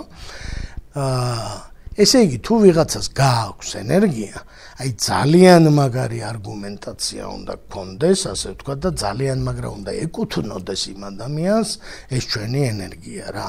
პირობითად ვამბობ, რომ თუ რა ვიცი, დას, ან ძმას, ან დედას, ან ვიღაცას სულ ჭირდება რაღაცნაირი დახმარება და ეს თქვენზე ენერგეტიკულად ძალიან მძიმე ტვირთია, გმირი ხართ მაშინ რა, ცუც კი არ აკეთებთ, გმირი ხართ, იმიტომ რომ ეს ის არის, რაც გეკუთვნით. თუ თქვენ ჩათვლით, რომ გეკუთვნით, რა თქმა უნდა, აქაც მე არა ვარ მრჩეველი, თქვენ ხართ. მეორე მხრივ ადამიანები დადიან დაბადების დღეებზე, ესე იგი, ისეთ მეგობრებთან, რომელიც ეუბნებიან, რომ გასუქთი, აბა ავათა ხარ, ხო და ნუ ახლა თქვენ ჭირიმე რა, ანუ მოკლედ ესენი მაინც ჩამოვწეროთ ახლა. ხო და მოკლედ ვიღაცები არიან, რომელიც რაღაცნაირად თქვენ წრეში ირიცხებიან, დარეგისტრირდნენ რაღაც ეტაპზე და თქვენ კარგად ყოფნას და ბედნიერ მომავალს, ასე ვთქვათ, ხელს არ უწყობენ და იქნება ეს რევიზია, რაღაცა ჯვრები, პატარა ჯვრები დავსვათ და მე მახსოვს, როგორი ბედნიერება მომგვარა ერთ-ერთ ჩემ მეზობელი მარო დაბადების დღეს დამპატიჟა და ყოველ წელს პატიჟობდა, ყოველ წელს დავდიოდი და იქიდან მოვდიოდი გაუბედურებული. ესე იგი, რა უთხარი, რომ არ მცალია, ხო თან რა ადვილია ეს ყველაფერი, რა უთხარი, რომ არ მცალია, კაიო მაშინ, რა იმას მაგრა ეკიდა მე. მივიდოდი თუ არ მივიდოდი, სულ არ ჭირდებოდა სხვების სისხლს დალევდა აბსოლუტურად გაუჭიროებლად და არ წავედი და ბედნიერი დღე გავატარე, რომ ვიცოდი, რომ იქ არა ვარ და მოკლედ აქა ვარ. სადაც კარგად გძნობ თავს. ურთიერთობების რევიზია ცოტა სახიფათო ამბავია, იმიტომ რომ აი სადამდე ურთიერთობების და რომელი და სად გავჩერდეთ, მოკლედ ცოტა რთული საკითხია და ადვილი არც ერთი არ არის. მეექვსე საკითხი არის ეს მისია და სხვისია. ანუ მისია დავარქვათ იმას, რაც შენი სულიდან ამოიზარდა და სხვისია დავარქვათ იმას, რაც შენ მისია გონია, ოღონდ სხვების პროგრამირებიდან და გარემოდან და იმიდან ამოიზარდა. ამ ორის გარჩევა რავი, რთული კი არა, თითქმის შეუძლებელია. ერთადერთი რა დახმარებასაც გვეუბნებიან, არის რომ კოლინგები Google-ი თუ არასწორად აირჩევდა სხვისია გეგონება მისია, მოკლედ Google-ი გეტყვის ხოლმე რომ მარცხნივ გავუყიე მოულოდნელ მომენტში, ასე ვთქვათ, როცა წესი ძალიან ბედნიერი you have arrived რო უნდა თქვას, გეტყვის რომ შემოbrunდი და უკან წადი სიტყვაზე და იტყვი რომ ან Google-ი არის არეული და ან მე ვარ არეული, ხო? ადვილი არ არის, ამაზე ცხებს უნდა ელაპარაკოთ და მაგალითად შეიძლება თქვენმა მეგობარმა გითხრათ, რომ მე ვხედავ, რომ შენ თვალები გიბრწყინავს, როცა თქვათ ბავშვებთან ერთად ხარ, ან როცა რაღაცა ოპერაში ვარ და ამ შემდეგ და რაღაცა აი ესეთი ნიშნებით შეიძლება რაღაცა შეაგროვო თვალის ბრწყინვის ამბავით, ასე ვთქვათ, რაღაცნაირად და მივიდეთ ამ ჩვენ მისიაში. მე ესეთ შაბლონური ისინი არ მიყვარს. მე თვითონ და თვალში მეპატარავება, მაგრამ მისიის შაბლონს გაგიზიარებთ, ესე იგი, რომელიც მე მეჩვენება, რომ არის კარგი დასაწყისი, ასე ვთქვათ, და ჟღერს ესე, რომ მე ვიყენებ ჩემს უნიკალურობას, რომ დავეხმარო სხვებს. ანუ ესეთი ტემპლეიტად წარმოიდგინეთ ეს წინადადება, რა გაქვთ აქ შესავსები. ჩემი უნიკალურობა რა არის და ვინ სხვებს ვეხმარები და რაში. ხო? ანუ პირობითად მე ვიყენებ ჩემს უგზო-უკლო განათლებას ლიტერატურაში, რომ ბავშვებს დავეხმარო, შეიყვარონ ლიტერატურა. მოკლედ აქეთაც შენი უნიკალურობა უნდა ჩასვა, იქითაც უნდა ჩასვა ის სეგმენტები, ვისთანაც გული მიგიწევს, ხო? ყველა მისია ესე გამოიყურება. მათ შორის მაგალითად მქონდა ამ დღეებში დისკუსია და ერთ-ერთმა ჩემმა მეგობარმა თქვა, რომ იცი რა, არავის არ ვეხმარების, ანდრო ჩემ თავს ვეხმარები, რომ გამდიდრდე. არაჩვეულებრივი ამბავია და მისია. მეორე მხრივ ახლა შეკითხვა გამიჩნდა მე ესეთი, რომ როგორ მდიდრდები, მიწიდან თხრი ამ ფულს, ხო და ამბობს, რომ არა მიხდიან და რაში გიხდიან, ეხმარები ალბათ. და თქვა, რომ უი, ხო, მართლა ვეხმარები, ისინი იმას ვერ გააკეთებდნენ, რასაც მე ვაკეთებინებ და მე ამ ფულს მიხდიან და ძალიან მიხარია, რომ მდიდრდები. მოკლედ ეს ვეხმარებია. არ გაიგოთ, რომ ეს საქველმოქმედო და რაღაც სოციალური მისია არ არის, not necessarily. ანუ ვეხმარები არის, თუ ფულს გიხდიან ეხმარები, მოკლედ სახურავებს თუ აწარმოებს ვიღაცა, ის ეხმარება ადამიანებს, რომ კომფორტულად იცხოვრონ და წყალი არ ჩამოუვიდეს. და კომპიუტერებს თუ აწარმოებს აწარმოებს ვიღაცა, ეხმარება ადამიანებს, რომ იყვნენ უფრო პროდუქტიული და შედეგიანი, ხო? მხარდაჭერის ჯგუფი, ესე იგი მეშვიდე საკითხი, არის რომ მისაგნები გყავთ, ასე ვთქვათ, ის ხალხი, ვინც თან აი ერთი კი არა, რაღაცნაირი აი ჯგუფივით, რომლებიც მეტნაკლებად ერთმანეთთან ამ ენაზე საუბრობენ და აი მაგალითად მათთან ერთად ექსკურსიაზე რო წახვიდეთ, ხო? ალბათ ისეთი საუბრები იქნება, რომელიც შენ ბატარეას დატენის და არა დაცლის, ასე ვთქვათ, ხო? ეს ადვილი არ არის, რა თქმა უნდა, მაგრამ შესაძლებელია და უნდა გაგრძელდეს. ასევე ამბობენ, რომ მინიმუმ 2 კარიერაო. ჩვენ დროში ამბობენ, რომ 1 კარიერა ნამდვილად არ არის საკმარისი. 2 კარიერა არის აუცილებელი. ყველასთვის აბსოლუტურად კარიერა და არა სამსახური, ანუ გზა. აი ამ გზას მივყვები ამაში, იმ გზას მივყვები იმაში, ხო? რატო 2 და 1003 და მაშ რამდენი და ის არ ვიცი, ესე იგი ამ თამაშს ვერ მივყვები, ალბათ იმას გულისხმობენ, რომ 1 არა. ხო? 3 თუ შეგიძლია და 7 ადამიანის რესურსს გააჩნია. ყველაზე ბედნიერად ადამიანები გრძნობენ თავს, რომელსაც ერთმანეთისგან საკმარისად განსხვავებული 2 სამყარო, აი ესე მრავალოთახიანი სახლის ლოგიკა ალბათ აქ, რომ ამ ოთახში რო ცოტა გართულდება ცხოვრება, იმ ოთახში რო გახვალ და იქ რაღაცა კარგ რამეებს გააკეთებ, მერე შეიძლება ეს ოთახიც უფრო განათებული და საინტერესო და რაღაცა.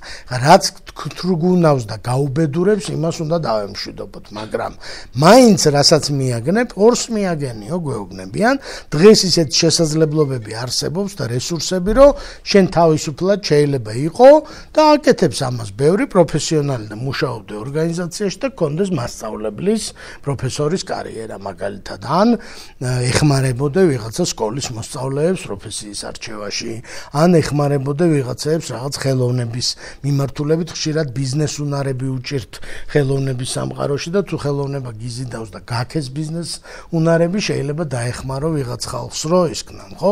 ბევრი ადამიანი მეორე კარიერად იხდის, რომ თავის თემს დაეხმაროს, აი ჩემ სოფელში ვასწავლი ამ ხალხს, რასაც შევძლებ, რომ როგორ გააკეთონ შვილების დაკვალიანებაში დავეხმარები და მოკლედ იქაური პატარა ის ვიქნები, ასე ვთქვათ, დამხმარე და ხელშემწყობი და ნუ ვარიანტი ძალიან ბევრია რა.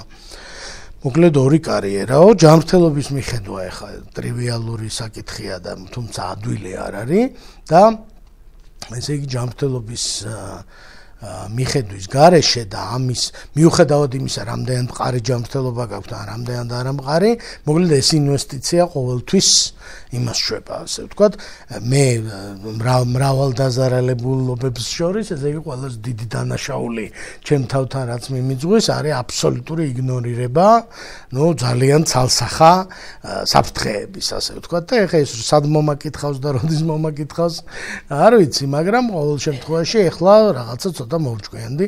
საერთოდ ამბობენ, აი თქვენ რო ბრძანეთ, რომ კაცებზე ხო არ არისო უფრო მეტადო, ესეთი გამოთქმა არის, რომელიც მე რაღაცა ძალიან მშობლიურად მივიღე, რომ კაცების შემთხვევაშიო ბავშვობის პირველი 40 წელია რთულიო რა.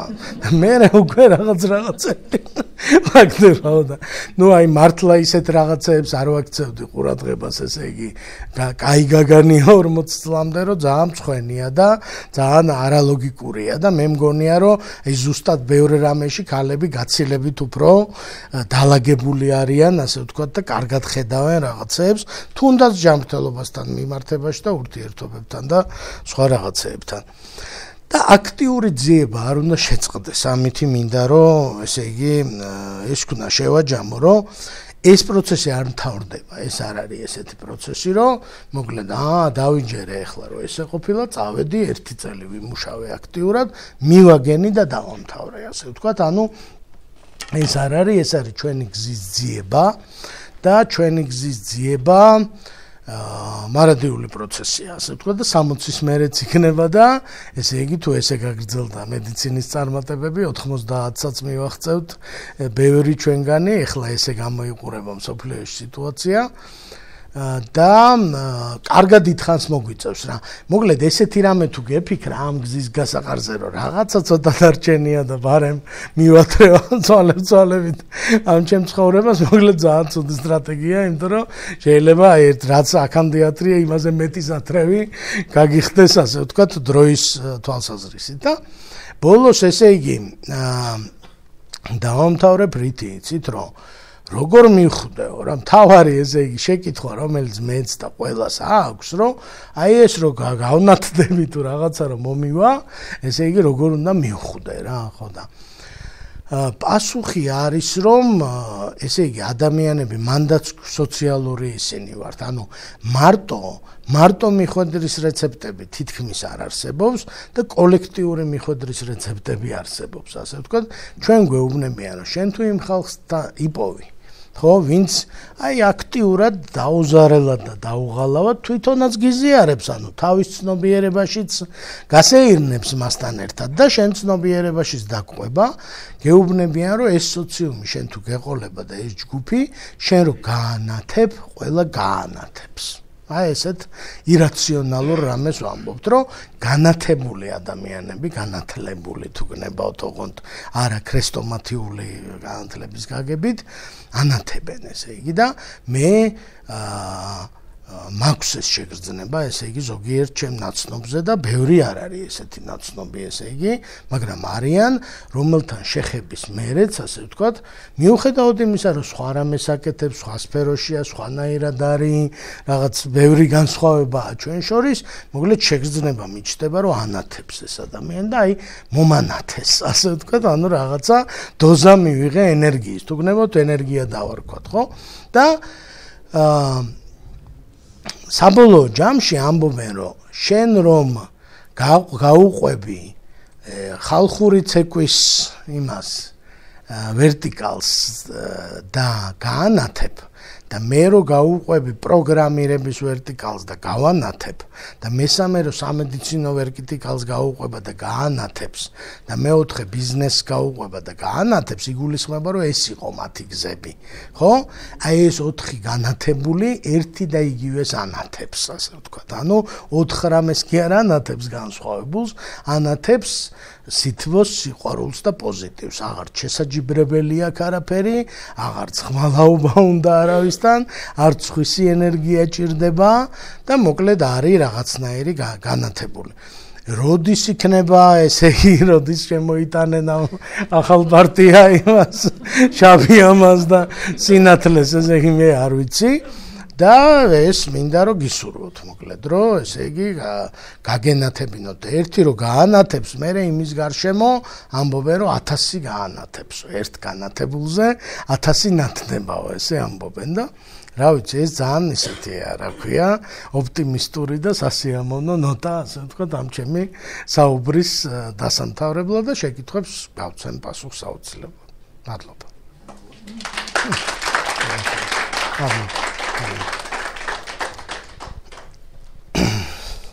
პირველი დიახ აი მობიერებას მარტო სიარული საშიში ანუ ეს დავიგე რომ რაცასალესაც ვეროდ უსაფრთხოა არა უსაფრთხოა აი საშიშია და საფრთხე ამას ვერ ხედავ უბრალოდ ხედავ რომ რას თქონდა ჯობია გავიგე საფრთხის თვალსაზრისით მე გეტყვით ასე შეიძლება ვიღაცისთვის არ არის ეს საფრთხე და ვიღაცისთვის არის ხა საფრთხეები როგორი ხასიათის არის რომ ესე იგი ყველა ჩვენგანს ყავს მაჯლაჯუნები ესე იგი ანუ limiting thoughts შეიძლება კულტურულად დავარქვათ მაგრამ მაჯლაჯუნები უფრო საყვარლად ჟღერს რომელმაც იციან მთელი შენი ცხოვრება, ესე იგი შენთან ერთად იზრდებოდნენ და აი ის რომ კარაქიანი პური რო არ შეჭამე 3 წლისამ და მაგიდაზე ააკარით ქვემოდან იქიდან დაწყებული, დამთავრებული მართლა ცუდი რამეები რო გაქვს, ნაფიქრი და ნაკეთებ ძალა უნებურად ესე ისე, ეს ყველაფერი იცის. და ამ მაჯლაჯუნას შენზე აქვს ამის გამო რომ ეს კომპრომატი და პირადი ცხოვრების ამსახველი კადრები და ყველაფერი აქვს, მოკლედ აქვს ძალიან დიდი გავლენა შენზე და მაგალითად შენ რო იტყვი რომ რას ვიზამიცი ახლა ახალ ცხოვრებას დავიწყებ მაგის დედაც ჯეკ ხო და ის გეუბნება რომ აი ეს მაშინ რო დავიწყეთ ეგრე და ნუ ეს რაღაცა ენერგიის ის არის, რომ მოკლედ იმან იცის სად გიჩქმიტოს. ხო, დიეტას დავიწყებ, ხო, კი, მაგრა და ხო, რა დიეტას დავიწყე. და თან შენია პირადი. ეხა შენი როა პირადი ამას სასწაული ძალა აქვს შენზე ამის გამო და იმ შენ მეორე იმაზე პარტნიორზე ნულოვანი ძალა აქვს.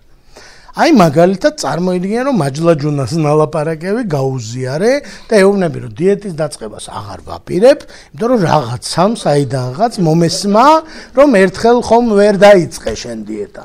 ეს გიტყვის რომ ხო არ უბერავ კაცო, ერთხელ ვერ დაიწყე, მეორე დაიწყებ, 7 ჯერ დაიწყო ეგრე ტიპმა და მერვეჯერ გამოუვიდა, ხო? და გაგეცინება შენც რომ ეს რა სისულელეო.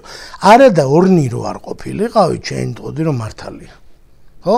ჩვენ იმდენ დანებებული ვართ ჩვენ მაჯლაჯუნებს, ხო? ხო?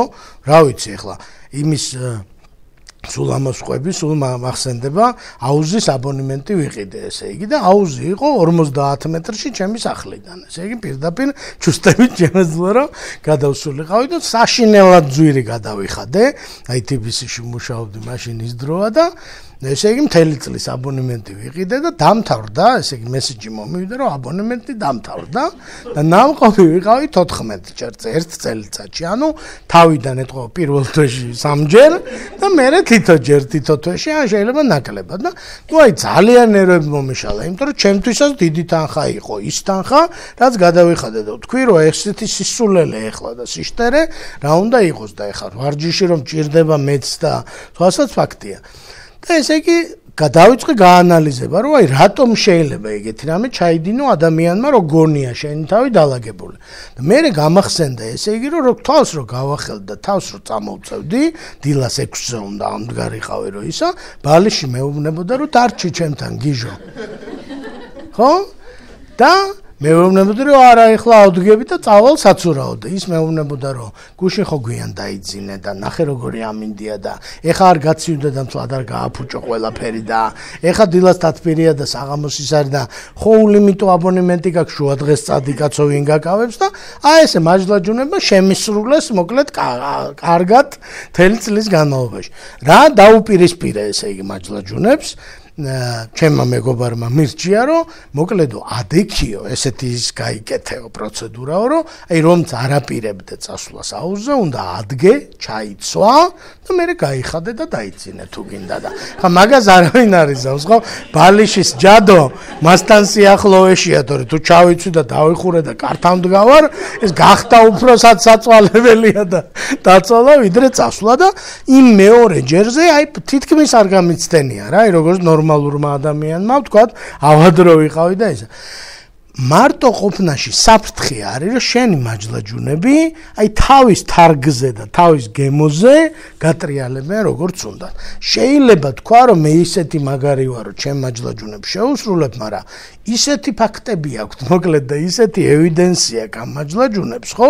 აი რაც უნდა იმას გიკეთებს ხშირ შემთხვევაში. ეხლა კარგი რა არის ამ მაჯლაჯუნებთან დაკავშირებით, რომ ერთი მაჯლაჯუნას დამარცხება, ასე ვთქვათ, ყველა მაჯლაჯუნას ასუსტებს, ეს ერთი ნეტვორკია და ერთი მაჯლაჯუნას გამარჯვება, ყველა მაჯლაჯუნას აძლიერებს. ანუ მე რო დილას ვერ წავედი საცურაოდ, დანარჩენი სამსახურის მაჯლაჯუნები ესე იფშუნეთენ, რომ ეხა ეს ჩვენი ულუფა მოვა და ეხლა ამას ვაჩვენებთ ზეირს, რა, იმიტომ რომ იგი დავთმე, ხო?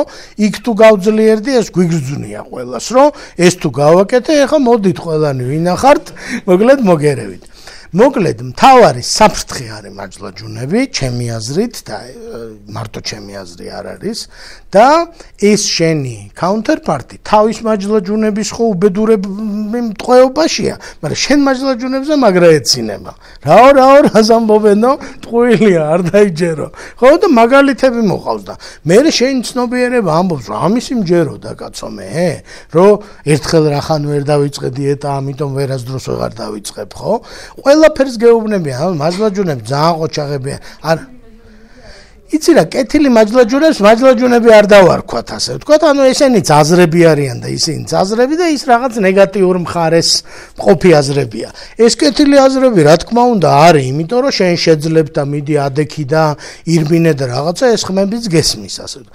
ლაპარაკია აქ, როცა ცნობიერებაში არ წახვიდეთო, ბედნიერ ცნობიერებაზე ხო არ არის ლაპარაკი, არეულ და გაშარულზეა ლაპარაკი, თორე ხა ძალიან მაგრა რო ხარ და იხსენებ მეგობრებთან ერთად ბედნიერ წლებს თქვენი ურთიერთობების, რა ვიცი, მე მარტოც ძალიან ბედნიერად იხსენებ რა და ცუდ რამე რო შეგი იმ ემოციური ინტელექტის ტესტებში არის, რომ ესეთი შეკითხვა, ეხლა ვისაც ეს არ ჭირს, გაუკვირდება, რომ რატო არის ესეთი შეკითხვა, რომ მაგალითად არის შეკითხვა, რომ უარყოფითი აზრი თუ შემიძურა თავში, მე ტრიალებს და არ ჩერდება რა. ვისაც ეს ჩვევა არ აქვს, რომ ეს ნეგატიურით გაიბურღოს ტვინი, ძალიან უკვირს კითხვა. აი რომ აკეთებენ ტესტს, ამბობენ რომ ესე ვინმეა? ხო და დიახ, რომ გაპრობლემდება და გაიჭედება სიტუაცია, ეგრეა ზუსტად რომ შევა ისა დააიხვევს მაჯლაჯუნა ბეჭზე და ატრიალებს ამ იმას ერთ ფირფიტას, ასე ვთქვა და ამიტომ მე მგონია რომ ძნელია ადვილიას გარდა მართლა საფრთხე არის. საფრთხე არის რომ ჩაიჭედო რაღაცაში და თქვა რომ მე ამას ვერ გავაკეთებ. მე ისეთი გადაწყვეტილებები მიმიღია, რომელიც მე ერთი ლაპარაკის მერე მიმხვდარვა რომ აბსოლუტურად დესტრუქციული იყო და მიმიღია, იმიტომ რომ მოკლედ მაჯლაჯუნებმა შემისრულეს და მითხრეს რაღაც ასტრალური თეორია, ესე იგი შემომთავაზეს, რომელიც ერთი ადამიანისთვის რომ მეთქვა, ესე იგი ის იყო და რომ ეს წიგნად დაწერე ახლა შენ და მილიონერი გახდები, იმიტომ რომ აბსოლუტურად ის იყო რაღაცა იმიდან არა ამქვეყნიური პრობლემა, ასე ვთქვათ, არ არსებული და უნდა მომეგვარებინა რა ის პრობლემა ესე და რა ვიცი, ძალიან ბევრია. აი მე ესე უნდა ვიტანჯო ჩემი ბრალია მაგალითად. აი მაჯლაჯუნა ეუბნება ადამიანს, რომ შენ ახლა შექმენი არაჯანსაღი ურთიერთობა უნდა იტანჯო ბოლომდე. იმიტომ რომ შენი ბრალია რას ქმნიდი ასეთ ურთიერთობას. აჰა. აბა გამოდი. ხო და ვერ გამოდიან და მართლა პრობლემაა და მართლა დახმარება უნდა და მართლა ის უნდა და ეხლა მეორე ვიღაცას მაგას რო ეთქვი, გეტყვის რო რა ვქნა, რა გეგმა გაქვს ვაფშე. ვიტანჯო გეგმა დარჩენილი 50 წელი, რა ვიცი, სად მიგიყვანს, რას გააკეთებ, ხო? და აი მასე რო დაგანახებს ვიღაცა დაინახავ რა. ანუ ძალიან სხვა საომსა ბრძენიაო, ხო? ეგ თემაა, იმიტომ რომ იმას შენი მაჯლაჯუნების პაკეტი არა აქვს, ის ბლოკები არა აქვს და ძალიან ნათლად ხედავს. თავის საქმეზე რო გადავალთ, ხო? ისაო, ესე კარგად თუ იცის ბიზნესიო, ბიზნეს სკოლის პროფესორებზე ყველა სტუდენტი ამბობს, ფული მილიონები რატო ვერ იშოვა. ხო, რატო სწავლება იცის, კაცო, ბიზნესი კი არ იცის, სწავლება იცის რა. და იქ ისეთი მაჯლაჯუნები ყავს თავისი, რომელიც ბიზნესს არ აკეთებინებენ და მთელი იმედი არის, რომ იქნება შენ აღმოჩნდე ისეთი, რომ ეგ მაჯლაჯუნები არ ყავს, იმის ცოდნა მიიღო და რაღაც იმას ლელოსავით გააიღო ბურთი და შემდეგ დონეზე რაღაცა გადაიტანო. ასეა ეს. ო.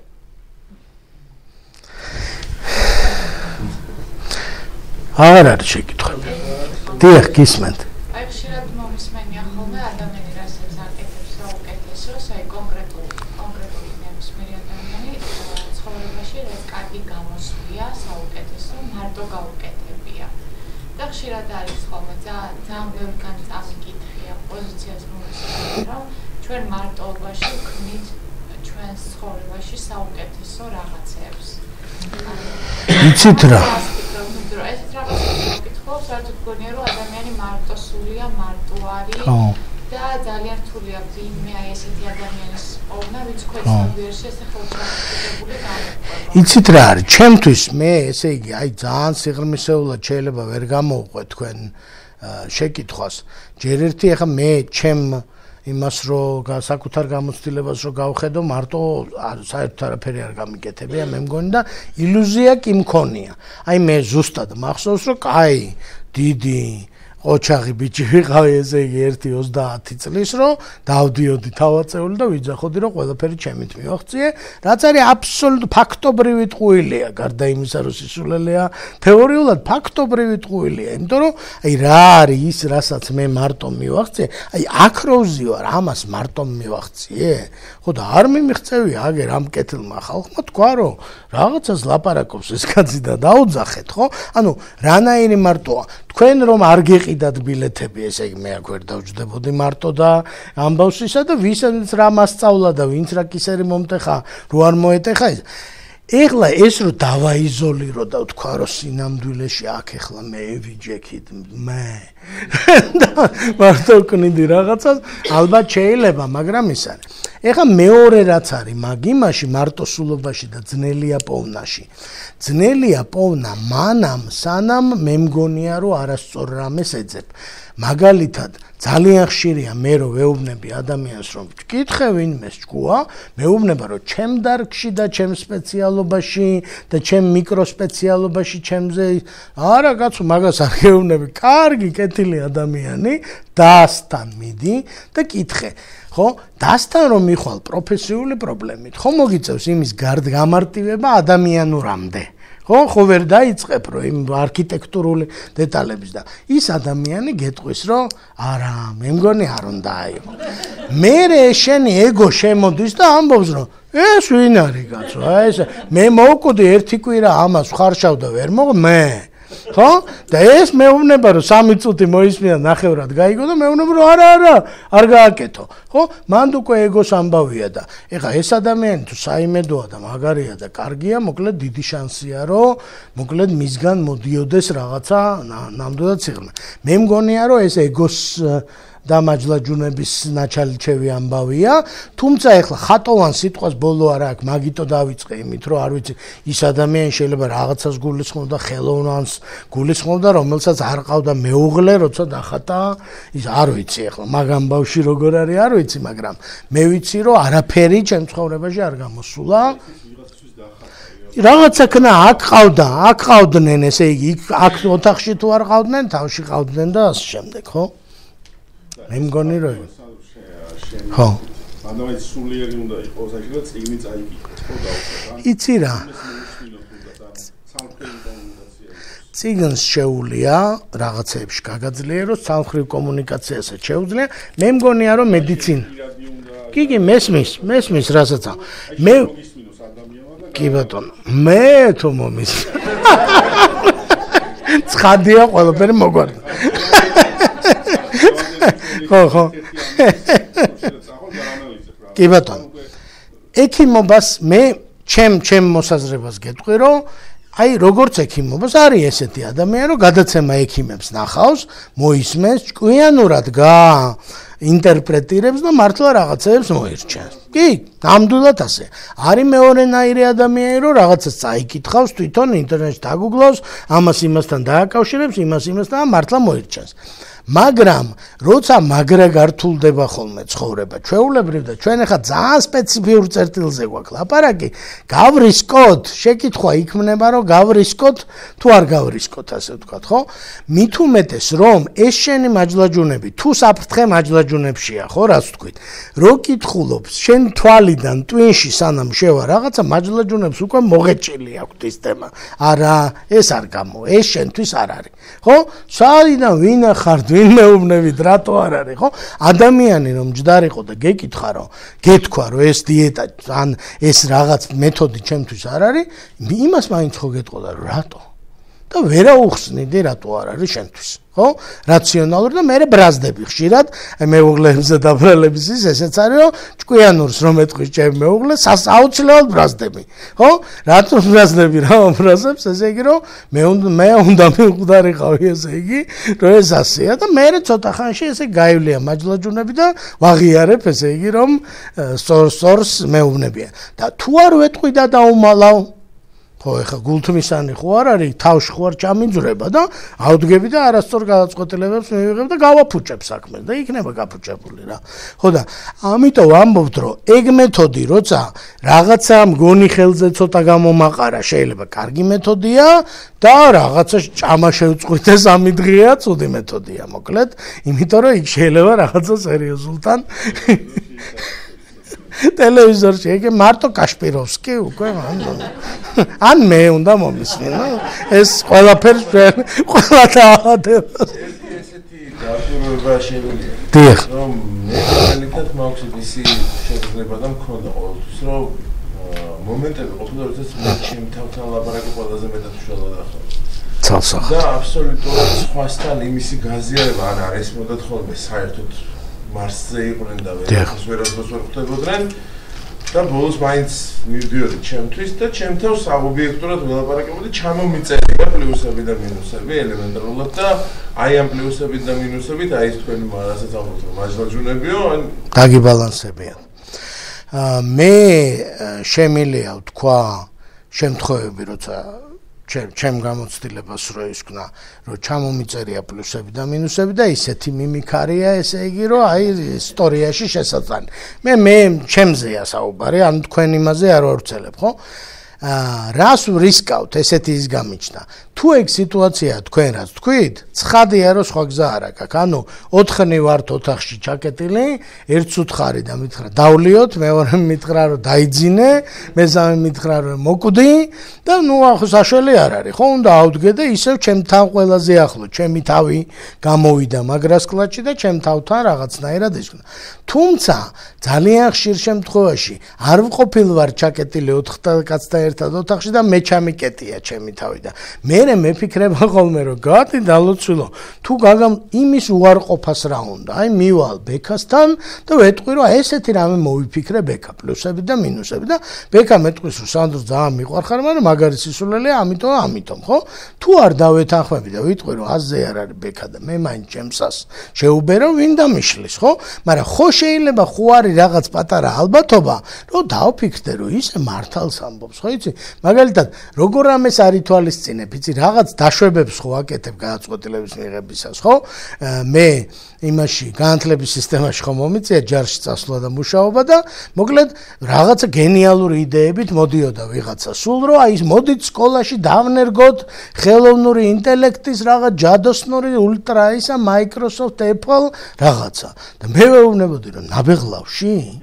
და ის ამბობდა რომ ბატონო ზად ხო და იმიტომ რომ იმას ეფიქრებოდა კომაროვის სკოლას რო ამბობდა და პირველი სკოლა და სუპერ დუპერ ამერიკულ ბრიტანულ ჯადოსნური რაღაცები და ნაბეღლავი არ ეფიქრებოდა ეს ბაიას ყველას აქვს მე ვამბობ რომ რა გენიალური ბიზნეს იდეა მოვიფიქრე და ბეკამ შეიძლება მკითხოს რომ საქართველოში და თქვა რომ ხო საქართველოში ალბათ არ გამოვა და მივხვდე რომ რაღაცა ცოტა უნდა შევცვალო.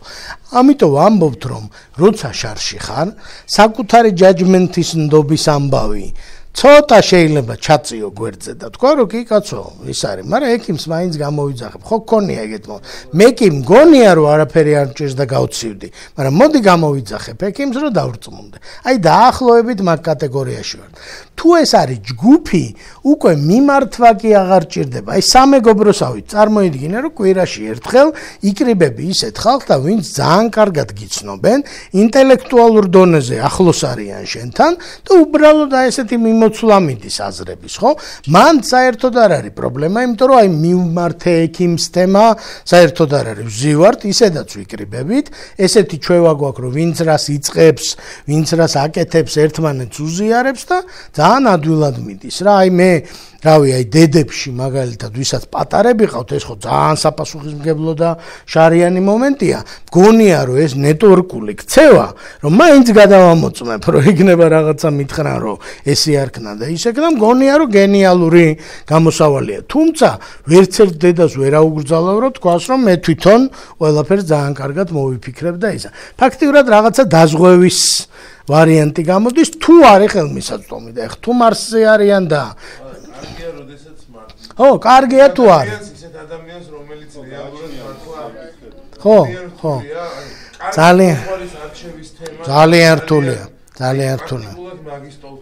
კი. და შეიძლება უფრო მოძღვრის ძიებაშიც, აი შეიძლება მიგვიდე ცხოვრება. კი. მეტანიები. ზუსტად. კი. მაგრამ არაფერი არ იყოს. აბსოლუტურად სხვაგანი. გეთანხმებით. ამიტომ დაახლოებით რას ვამბობთ, იცით? ჩვენთან, მოკლედ, ჩვენი ნოუშენი ბავშვებში ჩაპროგრამირებული აი იმ დროს მეგობრობის მანდაც შეიძლება პრობლემა იყოს, იმიტომ რომ იცით რას ვასწავლით ჩვენ ბავშვებს, რომ სტრუსიკი არის მთავარი ინსტრუმენტი, ესე იგი მეგობრობის, იმის და ტვინი კი არა, ესე იგი, ტვინის მეგობრები კი არა, ტრუსიკის მეგობრები და ნუ ახლა ხო? ტვინი ვილტვი. ხო და რაზეალა ვინგიშლის კაცო ის გიყვარდეს და მზედამთვარე ამოგდიოდეს იმ შენი ბავშვობის მეგობარზე, მაგრამ ეს რეფლექსი სულ უნდა გქონდეს, რომ ხო არა ვარ ისე. აი მართლა მარსზე ხო არა ვარ, რომ გარშემო ვიმყვანან და ეს რა ხალხია. ის გამოთქმა ხო არის, რომ სამსახურშიო ყველაზე ჭკვიანი ოთახშიო, უბრალოდ ყველაზე ჭკვიანი ტიპი თუ გაიჭდა, უნდა გაეცალო იქაურობას, იმიტომ რომ შენ ვერავინ ვეღარ გიშველის, ასე ვთქვათ, შენ რო პრობლემები გაგიჭდება, იმ ოთახის რესურსი შეზღუდულია. სამსახურში არა და გენანება გაცლა, იმიტომ რომ იქ მეფე ხარ და რო შედიხარ, ხალხი ბოვარდებს აფენს, ასე ვთქვათ, ხო? უნდა გაეცალო, იმიტომ რომ ერთ დღეს გაგიჭირდება და ზუსტად აღმოაჩენ, რომ ერთი სვამს, მეორე ყიყინებს და მესამე კნავის. ერთი სვამს, ერთი გეუბნება და წადი ეხა ისინი და იმოძრავ. არის ძალიან უფრო მე შევხვედრე ვარ ეგ. როდესაც უფრო რთული თემა არის, როდესაც ადამიანს, როდესაც რაღაცას შენს ეუბნები, ის თვლის, რომ შენ აზზე არა. ხო, ეს. და აი მე რასაც გეტყვი, აი ეგ არის წვეთში. აი ეგ უნდა გააკეთო. კი. მე მქონია იმის მომენტი, რომ მივსულა სახლში და ნუ მიფიქრია, რომ ანუ სულ ყოველთვის ჩემი მეუღლე და ნოდიო აივანზე შეიძლება ვიჯდე 1 საათი და აი ფიქრობდე უბრალოდ აი შემაჯამებელ რაღაცას და ჩემი მეუღლე მეუბნება რომ შემოდი სახლში იქ რაღაც დავილაპარაკოთ რაღაცა. ნუ აი მე იქავარ, ჩემ nothing box-ში ვარ ასე რომ რა. ხო და აი ეგ უარესია და ამიტომ ამ ყველაფერიდან გამომდინარე მე სადღაც მივედი იმ შეგნებამდე რომ მომენტ აი რომ გავიჭედები ხოლმე ჩემ თავთან დიალოგში, მე შეიძლება უკვე წავიდე და უბრალოდ ვიკითხო რომ აი ეს ესეა და ისე მე ჩემ თავში დავატრიალო ხოლმე. თქვენ ალბათ გაგიმართლათ, ასე ვთქვათ, რომ ეს თქვენ და დატრიალება და განსჯა პირადი მოკლედ კარგად მუშაობს თქვენზე როგორ ჩანს და ესე იგი მე ხო მე შემიძლია მოგიყვეთ, ესე იგი არ მოგიყვებით, იმიტომ რომ თქვენია რომ რა განსაჯე და როგორ განსაჯე სხვადასხვა ეტაპზე ჩემი ცხოვრების და ნუ აი რა ვიცი რა ზდილობის გამო ალბათ არ დამცინებთ, მაგრამ ნუ იტყვით რომ ხო რა ვიცი ალბათ მოიგონა, იმიტომ რომ ესე როგორ იზამდა და ჭკვიანი კაცი მეც აი რაღაცა კალბუთელი ვიყავი, საბოლოო ჯამში მე ლექტორიც ვიყავი გპ-ში, მე აიტიშნიკიც ვიყავი, ეხლა აიტიშნიკი ვარ, ფოტოგრაფი ვარ და ჩემი ლაბორატორია ძალიან კარგი მუშაობს და მოკლედ რაღაცა და მაგრამ ეხლა რაღაცნაირად თითქოს ყველაფერი ისეთ შეგნებაში ვარ, რომ აი ეს ლაბორატორია თავისთვის არის, აღარ ვაქცევ აი ეს ბიზნესის სისტემა მოხსენეთ. ჩემი აუთსორსინგი მაქვს ჩემთვის ავარ რაღაცნაირად და მაი რაღაცა მოკლედ მე მაგ შეგრძნება თქვენი ნებართვით კი кейსებია, სულ кейსებია თქვენ მაგაზე დეფიციტი არ არის. არა მე ესეთ რამეს ვიტყოდი და მე შეგვიძლია რომ გავაგრძელოთ მსჯელობა რომ ყველა არის ვქნათ გვიანია. მოკლედ მე მგონია რომ მაგალითად ამ ოთახშიც კი ეს ხო ძალიან ვიწრო სოციუმია, მოკლედ ზის 1-3-4 ადამიანი, ვინც რომ მომხდარიყო და თქვენი მეგობრები ახლო ყოფილიყვნენ, ესეთი ინტელექტუალური მეგობრები, ასე არ არის აუცილებელი რომ მე დიდი მისვლა და ისა. აი კლუბები ჩვენთან ხო ეგეთი რაღაცა არ არის, რომ სადღაც მიდიხარ და შენნაირი ტიპები, ხა აზროვნების აკადემიაც ხო გარკვეული აზრით. ეგ არის. მე მგონია რომ ამას სჭირდება მეორე სერია, ჩვენ ნეტვორკინგში მაგარი ბანძები ვართ, ქართველები, იმიტომ რომ ესა რაღაცა მე ჩემი შენი და ასე შემდეგ, სადაც შენ იპოვიდი აი აქ ამ ოთახში იმ ტიპებს, რომელიც რაღაცებს თავისას მოყვებოდნენ, შენ ცხოვრებაში არ შემოეტენებოდნენ, არ დაგიწყებდნენ რომ მე გეტყვი ეხლა და რაღაცებს და შენ იტყოდი რომ მომანათეს მე მგონი რა. ანუ აი რაღაცა ესეთი შეგრძნება მაქვს, რომ რაღაცა ვიგრძენი, ასე ვთქვათ, ხო? ხო და ამის დეფიციტი შეიძლება იყოს, ასე ვთქვათ. ღმერთმა ისექნას, რომ სულ კარგი განგესაჯოთ და თქვენით და მეუღლესთან.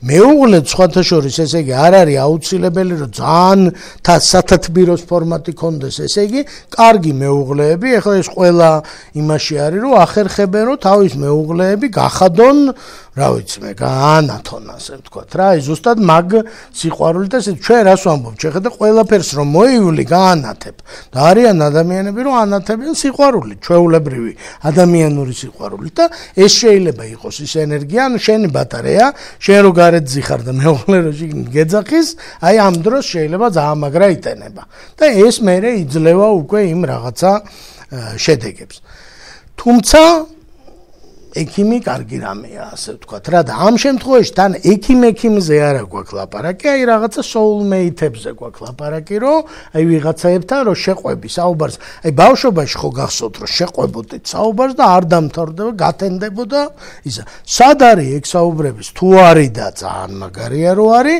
თუ არ არის და საპოვნელია რა. თუ არის ძალიან მაგარია, თუ გაქვთ ეგეთი ადგილი სადაც შეყვებით და შინაარსიან საუბარს ესე იგი დაათენდება, ნუ ეგ ძალიან დიდი ბედნიერება, ზუსტად მაგას გულისხმობთ, ასე ვთქვათ რა. ყველაფერი კარგია, საერთნობა, ცნობიერს. დიახ. აი მარტო რომ დარჩები შენ თავთან, აი რა უნდა გააკეთო, რომ ეს რუბიკონი გადავალო. აი მე რა ვქნა? მე იმათანაც და შიგნით რა ვქნა, იმიტომ რომ მე ესე ვფიქრობ ახლა ესე დაალაგდა ეს ყველაფერი.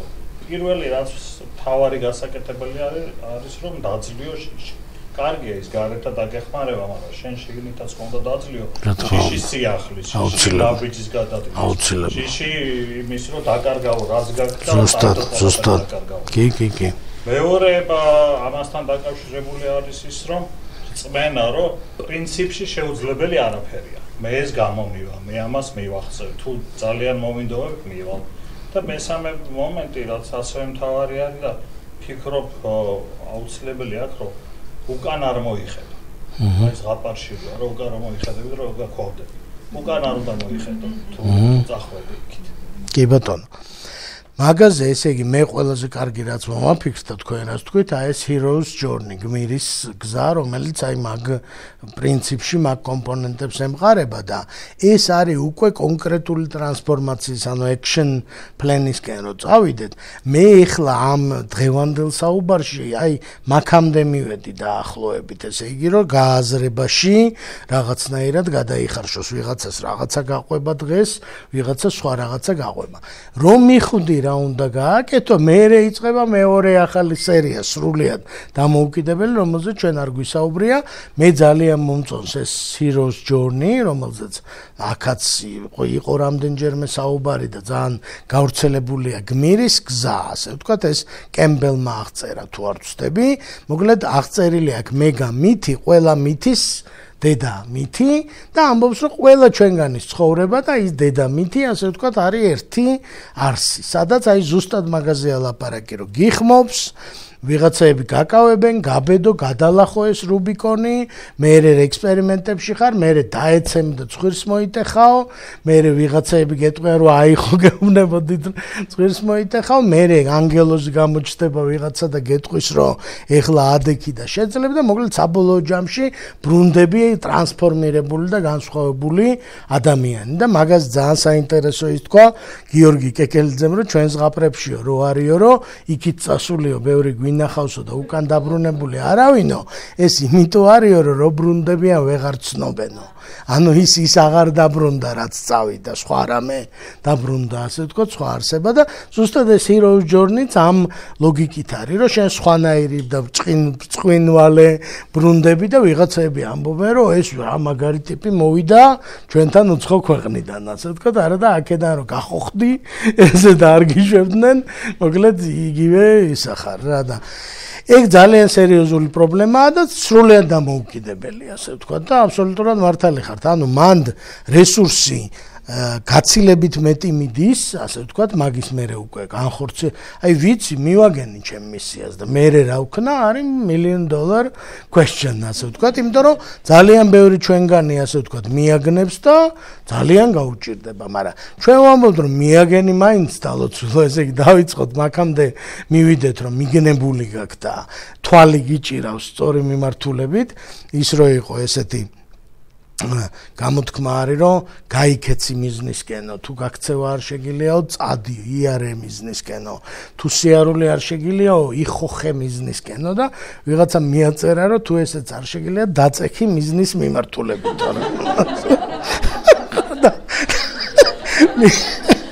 მინიმუმ რომ ამაღამ მივიდეთ სახში და დავწვეთ Sorry, მარტულებით უკვე კარგია, მე იქნება ხოხვაზე გადავიდეთ და მე რაღაცა მოხერხდება. კაი ბატონო, დიდი მადლობა და წარმატებას გისურვებთ.